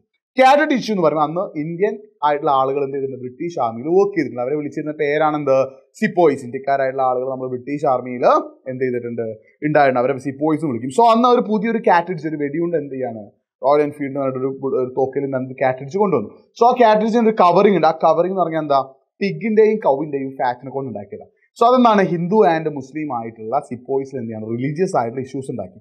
സോ ആ സമയത്ത് മംഗൾ പാണ്ഡെ എന്ന് പറയുന്ന ഒരു സിപ്പോയോട് അദ്ദേഹത്തിന്റെ സുപ്പീരിയർ ഓഫീസർ എന്ത് പറയാണ്, ഇത് കടിച്ചു പൊട്ടിച്ചിട്ട് വേണം ഇത് യൂസ് ചെയ്യാൻ, ഈ ഒരു ബുള്ളറ്റ് എടുക്കുക, കാറ്ററിച്ച് എടുക്കുന്നത് കടിച്ചു പൊടിച്ചിട്ട് ഗണ്ണിട്ട് ടിഷ്യം എന്ന് പറഞ്ഞിട്ട് വെടിയൊക്കെയാണ് ചെയ്യേണ്ടത്. പക്ഷേ ഈ മംഗൾ പാണ്ഡെ എന്നുള്ള ഈ ഓഫീസറോട് എന്ത് ചെയ്യാണ് അതായത് സുപ്പീരിയർ ഓഫീസർ യൂസ് ചെയ്യാൻ ഈ റിഫ്യൂസ്. മംഗൾ പാണ്ഡെ എന്താ റിലീജിയസ് ആയിട്ടുള്ള ഇഷ്യൂസ് ഉണ്ട്, പറഞ്ഞു ഇത് ഉപയോഗിക്കാൻ കഴിയില്ലെന്ന് പറഞ്ഞപ്പോൾ സുപ്പീരിയർ ഓഫീസർ ഫോഴ്സ് ചെയ്തപ്പോൾ ആ സുപ്പീരിയർ ഓഫീസർ എന്ത് ചെയ്യാണ്, മംഗൾ പാണ്ഡെ കൊല്ലുകയാണ്. സോ അങ്ങനെ ആ മംഗൾ പാണ്ഡെ എന്ത് ചെയ്യാണ്, തിരിച്ച് വെടിവെച്ച് കൊല്ലുകയാണ്. സോ അങ്ങനെയാണ് എന്ത് ചെയ്യുന്നത്, ഈ ഒരു ഫസ്റ്റ് വാർ ഓഫ് ഇൻഡിപെൻഡൻസ് ഇന്ത്യയിൽ എന്ത് ചെയ്യുന്നത് സ്റ്റാർട്ട് ചെയ്യുന്നു. അപ്പൊ ഈ റീസൺസ് ഓർത്ത് നോക്കി, ഈ 4 റീസൺസ് മെയിൻ ആയിട്ട് ഓർത്ത് വെച്ചാൽ മതി. ഏതൊക്കെയാണ്, miseries of farmers, poverty of the ക്രാഫ്റ്റ്മാൻസ്, dissatisfaction of Kings and miseries of the സിപ്പോയീസ്. Okay, then doctrine of ലാപ്സെ പറഞ്ഞു. ദെൻ അടുത്തത് events of first war of independence. അപ്പൊ നമ്മള് റീസൺസ് പറഞ്ഞു, അടുത്ത നമുക്ക് പറയാനുള്ള എന്താ, ഇവന്റ്സ് ആണ്. ഇവന്റ്സിൽ എന്തൊക്കെ events, people from all walks of life include kings, farmers, craftsmen, etc.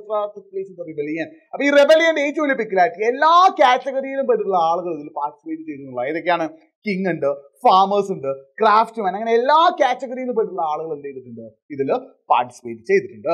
They attacked the British and many lenders set fire to their account books, deeds and documents of the transaction. അങ്ങനെ ഇവർ എന്ത് ചെയ്യാണ്, ബ്രിട്ടീഷുകാരെയും അതേപോലെ മണി lenders, ബ്രിട്ടീഷുകാരെ support ചെയ്യുന്ന ആളുകളൊക്കെ എന്താണ് ഇവർ അറ്റാക്ക് ചെയ്തിട്ട് അവരുടെ കണക്കിന് പുസ്തകമൊക്കെ എന്ത് ചെയ്തു, ഇവർ കത്തിച്ചു. The salient feature of this rebellion was the active participation of common people, farmers and craftsmen. അത് കോമൺ പീപ്പിൾ ആയിട്ടുള്ള ഫാമേഴ്സും ക്രാഫ്റ്റ്മാൻ എല്ലാവരും കൂടി ചേർന്നിട്ടാണ് എന്ത് ചെയ്തിട്ടുള്ളത്, ഈ ഫസ്റ്റ് വാർ ഓഫ് ഇൻഡിപെൻഡൻസിൽ പാർട്ടിസിപ്പേറ്റ് ചെയ്തിട്ടുള്ളത്. So out of 1.5 lakh people who were killed in the riot of Awadh, a princely state, 1 lakh was common people. അപ്പോൾ അവതിൽ നടന്നുള്ള റിയോട്ടിൽ ഏകദേശം 1 ലക്ഷം ആളുകൾ മരിച്ചിട്ട് 1 ലക്ഷം ആളുകൾ എന്താ സാധാരണക്കാരുള്ള കോമൺ പീപ്പിൾ ആയിരുന്നു. അപ്പൊ എന്താ എല്ലാ തരത്തിലും എല്ലാ കാറ്റഗറിയിലും പെട്ടുള്ള ആളുകൾ എന്ത് ചെയ്തിട്ടുണ്ട്, ഇതിൽ പാർട്ടിസിപ്പേറ്റ് ചെയ്തിട്ടുണ്ട്. So these are the events of first war of independence. First war of ഇൻഡിപെൻഡൻസിന്റെ events എന്ന് പറഞ്ഞാൽ ഇതൊക്കെയാണ്. ഓക്കെ ആണല്ലോ, സെറ്റ് ആണല്ലോ, യെസ്. അടുത്തത് അപ്പൊ ഇവന്റ്സ് ഓർത്ത് വെക്കുക. ഒന്ന്, എല്ലാ കാറ്റഗറിയിലും പെട്ട ആളുകൾ പാർട്ടിസിപ്പേറ്റ് ചെയ്തു. ഇവരെന്താണ്, ബ്രിട്ടീഷുകാരെയും അതേപോലെ ബ്രിട്ടീഷുകാരെ സപ്പോർട്ട് ചെയ്യുന്ന ആളുകളെയും അറ്റാക്ക് ചെയ്തു. പിന്നെന്താണ്, എല്ലാ കോമൺ തരത്തിലുള്ള ആളുകളിൽ പാർട്ടിസിപ്പേറ്റ് ചെയ്തിട്ടുണ്ട്. ഇതിലെ ലീഡേഴ്സിന്റെ പേര് ഓർത്ത് വെക്കുക. ഒന്ന്, ഡൽഹിയില് ബഹദൂർ ഷാ സെക്കൻഡ് ആണ്. ഡൽഹിയിൽ ആരാണ്, ലീഡേഴ്സിന്റെ പേരാണ് ഓർത്ത് വെക്കാൻ. ഡൽഹിയിൽ ബഹദൂർ ഷാ സെക്കൻഡ്. ഇത് മാത്രം ചിലപ്പോൾ 2 മാർക്കിന് എന്ത് ചെയ്തേക്കാം, എക്സാമിന് ചോദിച്ചേക്കാം. ഡൽഹിയിൽ ബഹദൂർ ഷാ സെക്കൻഡ്. ഝാൻസി റാണി എന്നറിയപ്പെടുന്ന റാണി ലക്ഷ്മി ഭായ്. മൂന്നാമത്തത് ലക്നൌല് ബീഗം ഹസരത് മഹൽ. കാൻപൂരില് നാനാ സാഹേബ് ആൻഡ് താന്തിയ തോപ്പി. ഫൈസാബാദില് മൗലവി അഹമ്മദുള്ള. ഈ പേരുകൾ നിങ്ങൾ ഓർത്ത് വെക്കണം. അവരുടെ സെന്റേഴ്സ് ഓഫ് റിവോൾട്ടും നിങ്ങൾ എന്ത് ചെയ്യണം, ഓർത്ത് വെക്കണം. അപ്പൊ ലീഡേഴ്സ്, സെന്റേഴ്സ് ഓഫ് റിവോൾട്ട്, രണ്ടും നിങ്ങൾ എന്ത് ചെയ്യണം, ഓർത്ത് വെക്കണം, നന്നായിട്ട് പഠിക്കണം. ദെൻ അടുത്ത നമുക്ക് പഠിക്കാനുള്ളത് എഫക്റ്റ് ആണ് അല്ലെ. അപ്പൊ ഇതിന്റെ എഫക്റ്റ്, ഒന്നാമത്തെ effect ആണെന്ത്, the real strength of the rebellion was the Hindu Muslim unity. അന്ന് ഹിന്ദുക്കളും മുസ്ലിങ്ങളും ഒരുമിച്ച് നിന്നിട്ടാണ് ബ്രിട്ടീഷുകാർക്ക് എതിരായിട്ട് എന്ത് ചെയ്തത്, ഫൈറ്റ് ചെയ്തു. അപ്പൊ എന്താ, ഇത് strength the Hindu Muslim unity. ഹിന്ദുക്കൾക്കും മുസ്ലിങ്ങൾക്കും ഇടയിൽ ഒരു യൂണിറ്റ് എന്ത് ചെയ്തിട്ടുണ്ട്, ഇത് കൂട്ടിയിട്ടുണ്ട്. A spirit of cooperation existed among soldiers, common people and leaders. അപ്പൊ ഇതിലെന്താ, സിപ്പോയിസും അതേപോലെ പ്രിൻസിപ്പൽ സ്റ്റേറ്റിലെ സോൾജേഴ്സും എല്ലാവരും എന്ത് ചെയ്തിട്ടുണ്ട്, പാർട്ടിസിപ്പേറ്റ് ചെയ്തിട്ടുണ്ട്. അപ്പൊ അവർക്കിടയിൽ എന്ത് ചെയ്തിട്ടുണ്ട്, ഒരു സ്പിരിറ്റ് ഓഫ് കോപ്പറേഷൻ, ഒരു പരസ്പരം സഹായിക്കാൻ തരത്തിലുള്ള ഒരു കാര്യം ചെയ്തിട്ടുണ്ട്, ഉണ്ടായി വന്നിട്ടുണ്ട്. അങ്ങനെ എന്ത് ചെയ്യാണ്, the റിയോട്ടേഴ്സ് capture Delhi and declared Bahadur Shah second as Empire of India. അങ്ങനെ എന്താണ്, ഇവര് ഡൽഹി പിടിച്ചെടുത്തിട്ട് ബഹദൂർ ഷാ സെക്കൻഡിന് എന്ത് ചെയ്യാണ്, എംപയർ ആക്കി മാറ്റി. പക്ഷേ the റിയോട്ടേഴ്സ് could not overcome the supreme military power of the British and the rebellion was completely suppressed അല്ലേ. അപ്പൊ എന്താണ്, ഈ ഒരു വിപ്ലവകാരികൾക്ക് എന്ത് ചെയ്യാൻ പറ്റില്ല, കുറെ കാലം ഒന്നും റൂൾ ചെയ്യാൻ പറ്റില്ല. അപ്പോഴേക്കും ബ്രിട്ടീഷുകാർ അവരുടെ മോസ്റ്റ് മോഡേൺ ആയിട്ടുള്ള എക്യുപ്മെന്റ്സ് ഒക്കെ എടുത്തിട്ട് എന്ത് ചെയ്യാണ്, ഇത് സപ്രസ് ചെയ്യാണ് മാറ്റിയത്. അപ്പം ഇത് എന്താണ്, ഒരു കംപ്ലീറ്റ് സക്സസ് ആയിട്ടില്ല. It was marked as the foremost massive resistance of the Indians against British. ബ്രിട്ടീഷുകാർക്കെതിരായിട്ട് ആദ്യമായിട്ട് നടന്നിട്ടുള്ള ഒരു വലിയ മാസീവ് ആയിട്ടുള്ള ഒരു അറ്റാക്ക് ആയിട്ട്, അത് മാസീവ് ആയിട്ടുള്ള പ്രൊട്ടസ്റ്റിംഗ് ആയിട്ട് എന്ത് ചെയ്യാണ്, ഇത് മാറുകയാണ്. സോ അത് ഒരുപാട് ചേഞ്ചസ് കൊണ്ടുവന്നു. അത്രയും കാലം ബ്രിട്ടീഷ് ഈസ്റ്റ് ഇന്ത്യ കമ്പനി ആണെങ്കിൽ the British parliament took over India from the British east India company. അങ്ങനെ ബ്രിട്ടീഷ് ഈസ്റ്റ് ഇന്ത്യ കമ്പനിയിൽ നിന്ന് എന്ത് ചെയ്യാണ്, ബ്രിട്ടീഷ് ഈസ്റ്റ് ഇന്ത്യ കമ്പനിയിൽ നിന്ന് ബ്രിട്ടീഷ് ഗവൺമെന്റ് എന്ത് ചെയ്യാണ്, ഇതിന്റെ അഡ്മിനിസ്ട്രേറ്റീവ് പവർ ഏറ്റെടുത്തു. So the British parliament took over India from the British east India company. British east India company നിന്ന് അഡ്മിനിസ്ട്രേറ്റീവ് പവർ ആർക്ക് കിട്ടി? ബ്രിട്ടീഷ് ഈസ്റ്റ് ഇന്ത്യ കമ്പനിക്ക് കിട്ടി. സോ അങ്ങനെയാണ് എന്ത് ചെയ്തത്, അങ്ങനെ ഈ 1857 റിവോൾട്ടിന് ശേഷം എന്ത് ചെയ്യാണ് ബ്രിട്ടീഷുകാർ ഒന്നും കൂടി കൂടുതലായിട്ട് എന്ത് ചെയ്യാൻ തുടങ്ങി, എക്സ്പ്ലോയിറ്റ് ചെയ്യാൻ തുടങ്ങി കേട്ടോ. സോ ഇത്രയും ഓർത്തുക, 1857 റിവോൾട്ടിന്റെ എഫക്ട് ഇത്രയുമാണ്. അതായത് ബഹദൂർ ഷാ സെക്കൻഡ് ഡൽഹി ക്യാപ്ചർ ചെയ്ത് അവിടുത്തെ സുൽത്താനായി. പക്ഷേ അത് അധിക കാലം നീണ്ടു നിന്നില്ല, സപ്രസ് ചെയ്തു. പിന്നെന്താണ്, ബ്രിട്ടീഷുകാർ അത് സപ്രസ് ചെയ്ത് പുതിയ ആർമിയൊക്കെ വന്നില്ല. അപ്പം അത്രയും കാലം ഇംഗ്ലീഷ് ഈസ്റ്റ് ഇന്ത്യ കമ്പനി ആയിരുന്നു. അത് മാറിയിട്ട് എന്ത് ചെയ്യാണ്, ബ്രിട്ടീഷ് പാർലമെന്റ് ഡയറക്റ്റ് അണ്ടറിലേക്ക് ആര് മാറി, ഇന്ത്യ മാറി. സോ ഇതിന്റെ റിസൾട്ട് ഓർത്ത് വെക്കണം. അതേപോലെ തന്നെ എഫക്ട്, അതേപോലെ തന്നെ ഇവന്റ്സ്, റീസൺസ് ഇത്രയുമാണ് അല്ലെ. അപ്പൊ ഈ reasons, events, effective leaders, effect or events, effect or result രണ്ടും ഒന്നും തന്നെ കേട്ടോ. അപ്പൊ എഫക്റ്റും റിസൾട്ടും അല്ലെങ്കിൽ ഇവന്റ്സ്, റിസൾട്ട്, അതേപോലെ തന്നെ റീസൺസ്, അതേപോലെ തന്നെ ലീഡേഴ്സ്, ഈ 4 കാര്യങ്ങൾ 8 മാർക്കിന് ചോദിക്കാൻ ചാൻസ് ഉണ്ട് മക്കളെ. വളരെ വളരെ ഇമ്പോർട്ടന്റ് ആണ്. 8 മാർക്കിന് എന്ത് ചെയ്യാൻ ചാൻസ് ഉണ്ട്, ചോദിക്കാൻ ചാൻസ് ഉള്ള ഒരു ക്വസ്റ്റ്യൻ ആണ് 8 മാർക്കിന്. ഇത് വളരെ വളരെ വളരെ ഇമ്പോർട്ടന്റ് ആണ്. ഓക്കെ സെറ്റ് റെഡി ആണല്ലോ. സോ നമ്മൾ നേരെ നെക്സ്റ്റ് ടോപ്പിക്കിലേക്ക് പോവാണ്. ഇത് ഒരു 3 മാർക്കിനൊക്കെ പബ്ലിക് എക്സാമിൽ ചോദിക്കാൻ ചാൻസ് ഉള്ളതാണ്. Drain theory. It's A founder of drain theory ആരാ? ദാദാബായ് നവറോജി. ഡ്രെയിൻ തിയറിയുടെ ഫൗണ്ടർ ആരാ? ദാദാബായ് നവറോജി. ഡ്രെയിൻ തിയറിയുടെ ഫൗണ്ടർ ആരാണ്? Dadabhai Naoroji. Dadabhai Naoroji is known as founder of drain theory. അപ്പൊ എന്താ ഡ്രെയിൻ തിയറിയിൽ ദാദാബായ് നവറോജി പറഞ്ഞത്? പേരോർത്ത് വെക്ക്, 1 മാർക്കിനൊക്കെ ചോദിക്കാൻ ചാൻസ് ഉണ്ട്. ദാദാബായ് നവറോജി 1 മാർക്കിനൊക്കെ ചോദിക്കാൻ എന്തുണ്ട്, ചാൻസ് ഉണ്ട്. Dadabhai Naoroji. So the drain of wealth to England, the root cause of the poverty and starvation in India, based on the study of the put forward drain theory. അപ്പൊ ഡ്രെയിൻ തിയറി എന്ന് പറഞ്ഞാൽ എന്താ? ഇന്ത്യയുടെ wealth, ഇന്ത്യയുടെ സ്വത്ത് മൊത്തം എങ്ങോട്ടേക്ക് പോവാണ്? ഇന്ത്യയുടെ വെൽത്ത് മൊത്തം എങ്ങോട്ടേക്ക് പോവാണ്? ബ്രിട്ടനിലേക്ക് പോവാണ് അല്ലെ. ദ വെൽത്ത് ഓഫ് ഇന്ത്യ, ഇന്ത്യയുടെ വെൽത്ത് മൊത്തം എങ്ങോട്ടേക്ക് പോവാണ്? ബ്രിട്ടനിലേക്ക് പോവാണ്. ദ വെൽത്ത് ഓഫ് ഇന്ത്യ, ഇന്ത്യയുടെ വെൽത്ത് മൊത്തമായിട്ട് ആര് പിഴിഞ്ഞെടുക്കുകയാണ്? The British authority. ഇന്ത്യയുടെ വെൽത്ത് മൊത്തം ദ ബ്രിട്ടീഷ് അതോറിറ്റി പിഴിഞ്ഞെടുക്കുകയാണ്. സോ അതിനെയാണ് അതെന്ത് വിളിച്ചത്? Drain theory. സോ ആ ഡ്രെയിൻ തിയറിയിൽ അദ്ദേഹത്തിന് ഒരു ആൻസർ ആയിട്ട് പറയുന്നത് how did Indian wealth flow to Britain. അപ്പൊ ഡ്രെയിൻ തിയറിയുമായിട്ട് ബന്ധപ്പെട്ട് 2 കാര്യങ്ങളാണ് ചോദിക്കുക. Who is the founder of drain theory and how did the Indian wealth flow to Britain according to brain theory. ആ ബ്രെയിൻ തിയറി പ്രകാരം ഇന്ത്യയിലുള്ള wealth ഒക്കെ എങ്ങനെയാണ് ബ്രിട്ടനിലേക്ക് flow ചെയ്തത്? ഈ 2 ക്വസ്റ്റ്യൻസ് ആണ് ഇതിൽ ചോദിക്കാൻ ചാൻസ്. സോ ഒന്ന് നിങ്ങൾ മനസ്സിലാക്കി വെക്കുക. എന്താണ് is the founder of drain theory? Drain തിയറിയുടെ founder ആരാണെന്നുള്ള കാര്യം നിങ്ങൾ എന്ത് ചെയ്യണം, ഓർത്ത് വെക്കണം. How did the Indian wealth flow to Britain? തെറ്റാണല്ലോ. Yes. അപ്പൊ ഫസ്റ്റ് ഇന്ത്യയിൽ നിന്നുള്ള വെൽത്ത് പോകാനുള്ളത് ഈ 4 റീസൺസ് ആണ്. ഇത് പഠിച്ചു വെക്കണേ. ഇത് രണ്ടും കൂടി ചേർത്തിട്ടാണ് 4 മാർക്കിനോ 3 മാർക്കിനോ എന്ത് ചെയ്യുക, പബ്ലിക് എക്സാമിന് ചോദിക്കുക. ഡ്രെയിൻ തിയറി എന്താണെന്ന് ചോദിക്കും, അതേപോലെ തന്നെ ഡ്രെയിൻ തിയറിയുടെ ഫൗണ്ടർ ആരാന്ന് ചോദിക്കും. So how did the Indian wealth flow to Britain? എങ്ങനെയാണ് പോയത്? ഒന്നെന്താ, export of Indian raw materials. ഇന്ത്യയിൽ കൾട്ടിവേറ്റ് ചെയ്യുന്ന എല്ലാ സാധനങ്ങളും എക്സ്പോർട്ട് ചെയ്യുമ്പോട്ടാ ബ്രിട്ടൻ അണ്ടർഷിപ്പിലെ ബ്രിട്ടനിലേക്കാണ് അല്ലെ. ഇപ്പം ഡ്രസ്സ് ഉണ്ടാക്കാനുള്ള റോ മെറ്റീരിയൽ കോട്ടൺ എന്ത് ചെയ്യും, ബ്രിട്ടനിലേക്ക് എക്സ്പോർട്ട് ചെയ്യും. അങ്ങനെ എക്സ്പോർട്ട് ചെയ്യുമ്പോൾ എന്ത് ചെയ്യും, അതിന്റെ ബെനിഫിറ്റ് ആർക്കാ കിട്ടുക? ബ്രിട്ടനല്ലേ കിട്ടും. ഇന്ത്യക്കാർക്ക് എന്തെങ്കിലും കിട്ടും? ഒന്നും കിട്ടൂല അല്ലെ. പിന്നെയോ സാലറി ആൻഡ് പെൻഷൻ. അപ്പൊ നിങ്ങൾ ഓർത്ത് വെക്കും, ഒന്ന് export, രണ്ടാമതോ salary and pension. Salary and pension the British officers in India. ഇന്ത്യയിലെ ബ്രിട്ടീഷ് ഓഫീസേഴ്സിന് കൊടുക്കുന്ന സാലറിയും പെൻഷനും. ഇന്ത്യയിലെ ബ്രിട്ടീഷ് ഓഫീസേഴ്സിന് കൊടുക്കുന്ന സാലറിയും പെൻഷനും. അപ്പൊ ഇന്ത്യയിലെ ബ്രിട്ടീഷ് ഓഫീസേഴ്സിന് എന്ത് കൊടുക്കുന്നുണ്ട്? സാലറിയും പെൻഷനും കൊടുക്കുന്നുണ്ട്. ഇന്ത്യയിലെ ബ്രിട്ടീഷ് ഓഫീസേഴ്സിന് എന്ത് കൊടുക്കുന്നുണ്ട്? സാലറിയും പെൻഷനും കൊടുക്കുന്നുണ്ട്. അപ്പൊ ഈ അതിനുള്ള മണി അവർക്ക് ഇന്ത്യയിൽ വർക്ക് ചെയ്യുന്ന ബ്രിട്ടീഷുകാരായുള്ള ഓഫീസേഴ്സിനുള്ള സാലറിയും പെൻഷനും കൊടുക്കുന്ന ആരെ പൈസ എടുത്തിട്ടാ? നമ്മൾ ഇന്ത്യൻസിന്റെ പൈസ എടുത്തിട്ടാണ് അല്ലെ അന്ന് കൊടുത്തിരുന്നത്.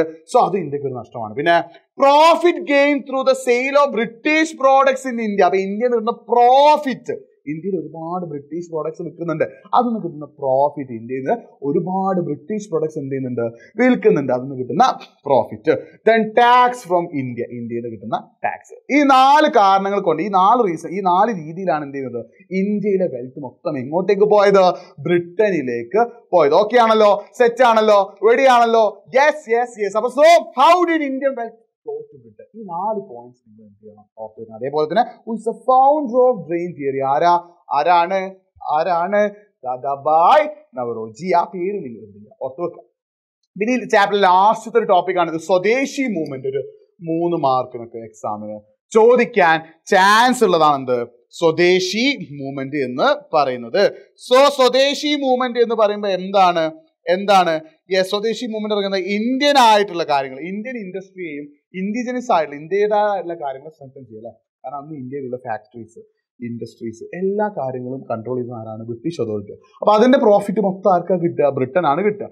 സോ അതുപോലെ ഇന്ത്യക്ക് എന്ത് കിട്ടണം? ഇന്ത്യക്കാരുള്ളൊരു പ്രോഫിറ്റ് കിട്ടണം. അതിനുവേണ്ടി ഇന്ത്യക്കാരായുള്ള ആളുകൾ പലതും സ്റ്റാർട്ട് ചെയ്തു. അതാണ് സ്വദേശി മൂവ്മെന്റിന്റെ ഭാഗമായിട്ട് ചെയ്തത്. So which are the things അല്ലെങ്കിൽ which are the enterprises started by as a part of സ്വദേശി movement. Prepare A not on സ്വദേശി മൂവ്മെന്റ് ഇൻ ഇന്ത്യ എന്ന് വേണ്ട ഈ 3 മാർക്കിന് ക്വസ്റ്റ്യൻ ചോദിക്കും. അപ്പൊ സ്വദേശി മൂവ്മെന്റ് നിങ്ങളോട് ക്വസ്റ്റ്യൻ ചോദിക്കാൻ നിങ്ങൾ എഴുതേണ്ടത് ഈ പോയിന്റ്സ് ആണ്. സ്വദേശി മൂവ്മെന്റ് നിങ്ങൾ ക്വസ്റ്റ്യനിൽ കാണുന്നുണ്ടോ? ഉണ്ടെങ്കിൽ നിങ്ങൾ ആൻസർ ചെയ്യേണ്ടത് എന്താണ്? ഈ പറയുന്ന പോയിന്റ്സ് ആണ്. ഒന്നാമത് എന്താ? സ്വദേശി മൂവ്മെന്റ് സമയത്താണ് ബംഗാൾ കെമിക്കൽ സ്റ്റോർ, അന്ന് ഇന്ത്യയിലൊക്കെ എല്ലാ ഫാക്ടറീസും എല്ലാ സംഭവങ്ങളും ആരുണ്ടല്ല? ബ്രിട്ടൻ ഉണ്ടല്ലോ. അപ്പൊ ഇന്ത്യക്കാരായിട്ടുള്ള ആളുകൾ എന്ത് ചെയ്യാണ്? ഓരോന്ന് സ്റ്റാർട്ട് ചെയ്യണം. അപ്പൊ ബംഗാൾ കെമിക്കൽ സ്റ്റോർ ബംഗാളിലും, Tata and steel plant Maharashtra, അതേപോലെ തന്നെ സ്വദേശി സ്റ്റീൽ നാവിഗേഷൻ കമ്പനി തമിഴ്നാട്, ഈ 3 എസ്റ്റാബ്ലിഷ് ചെയ്യപ്പെട്ടു.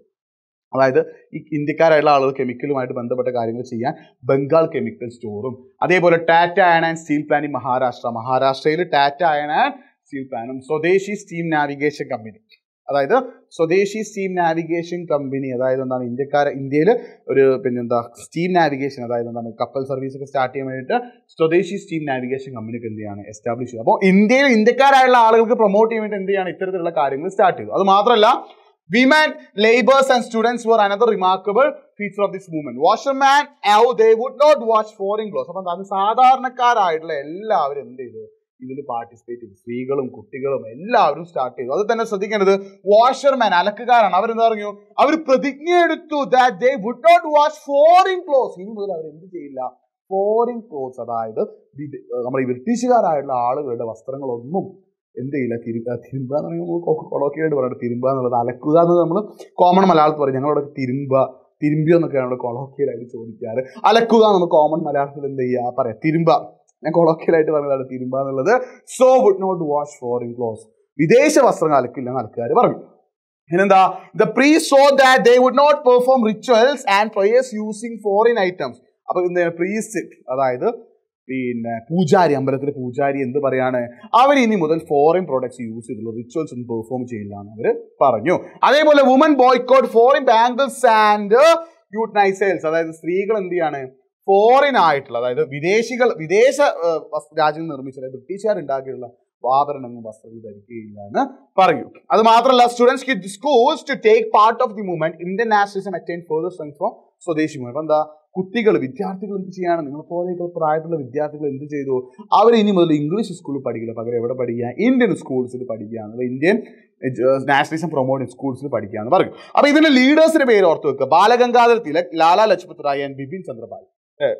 എന്താണ്? ലാൽ ബാൽ പാൽ. ഈ പേര് ഓർത്ത് വെച്ചാൽ ലാൽ ബാൽ പാൽ.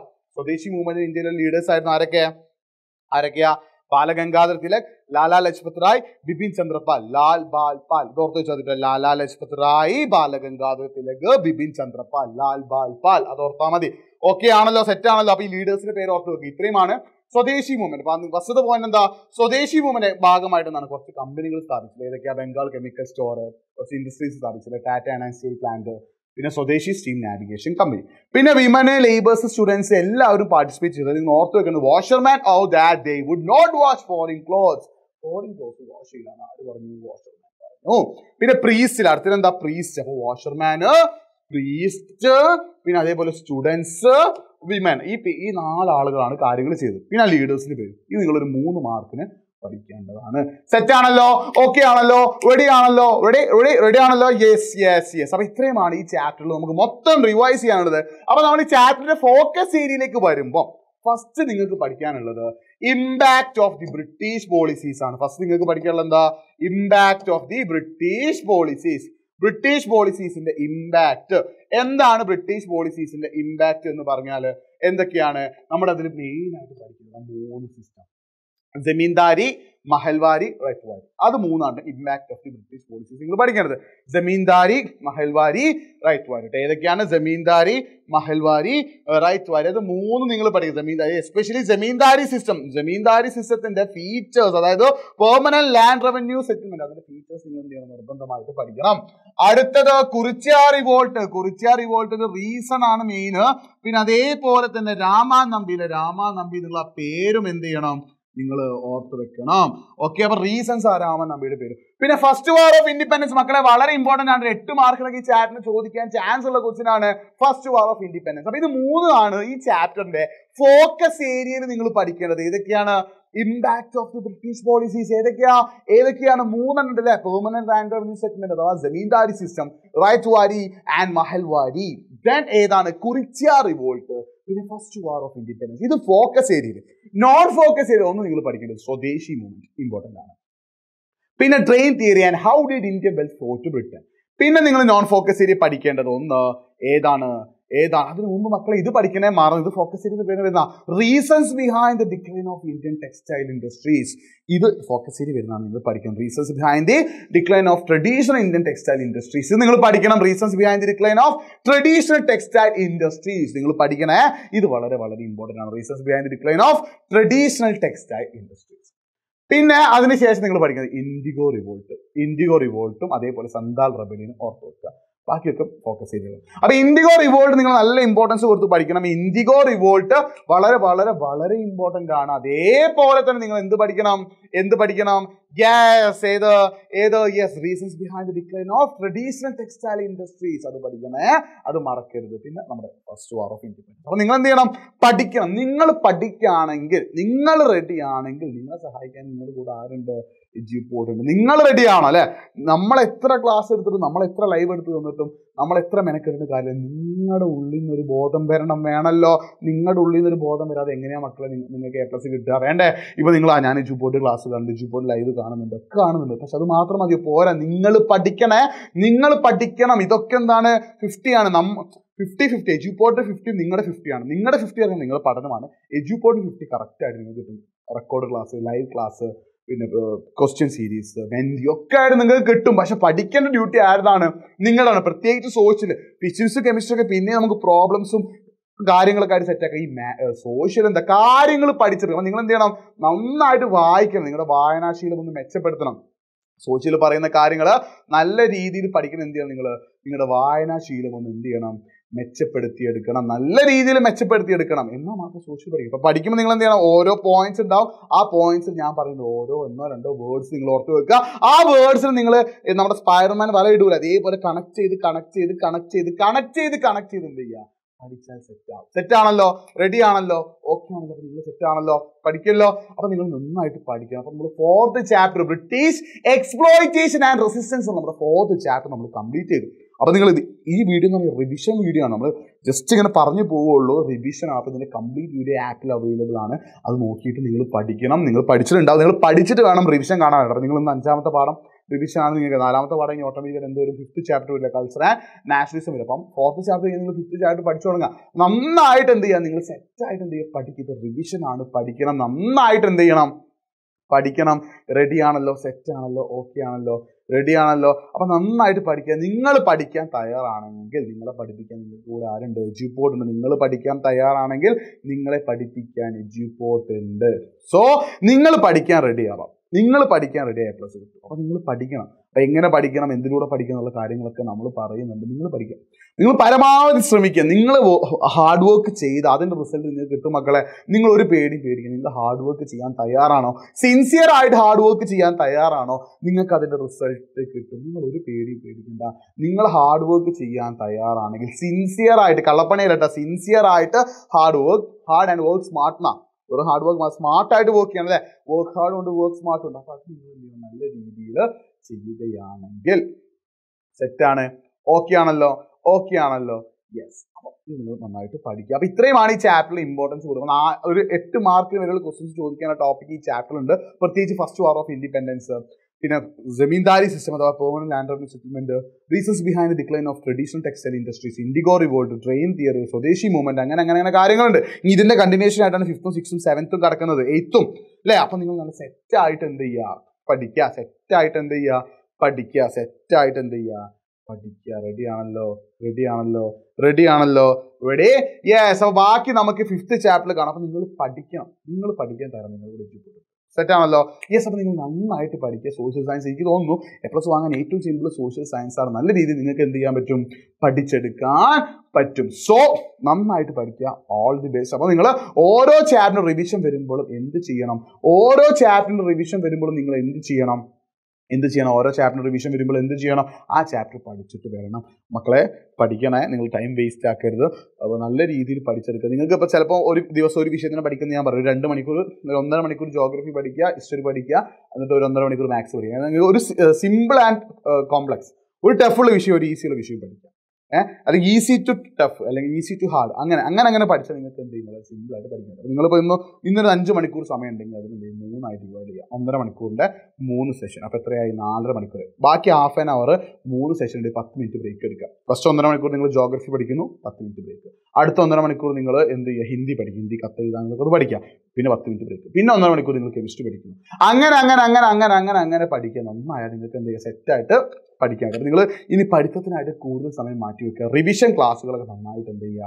കാണുക. സെറ്റ് ആണല്ലോ?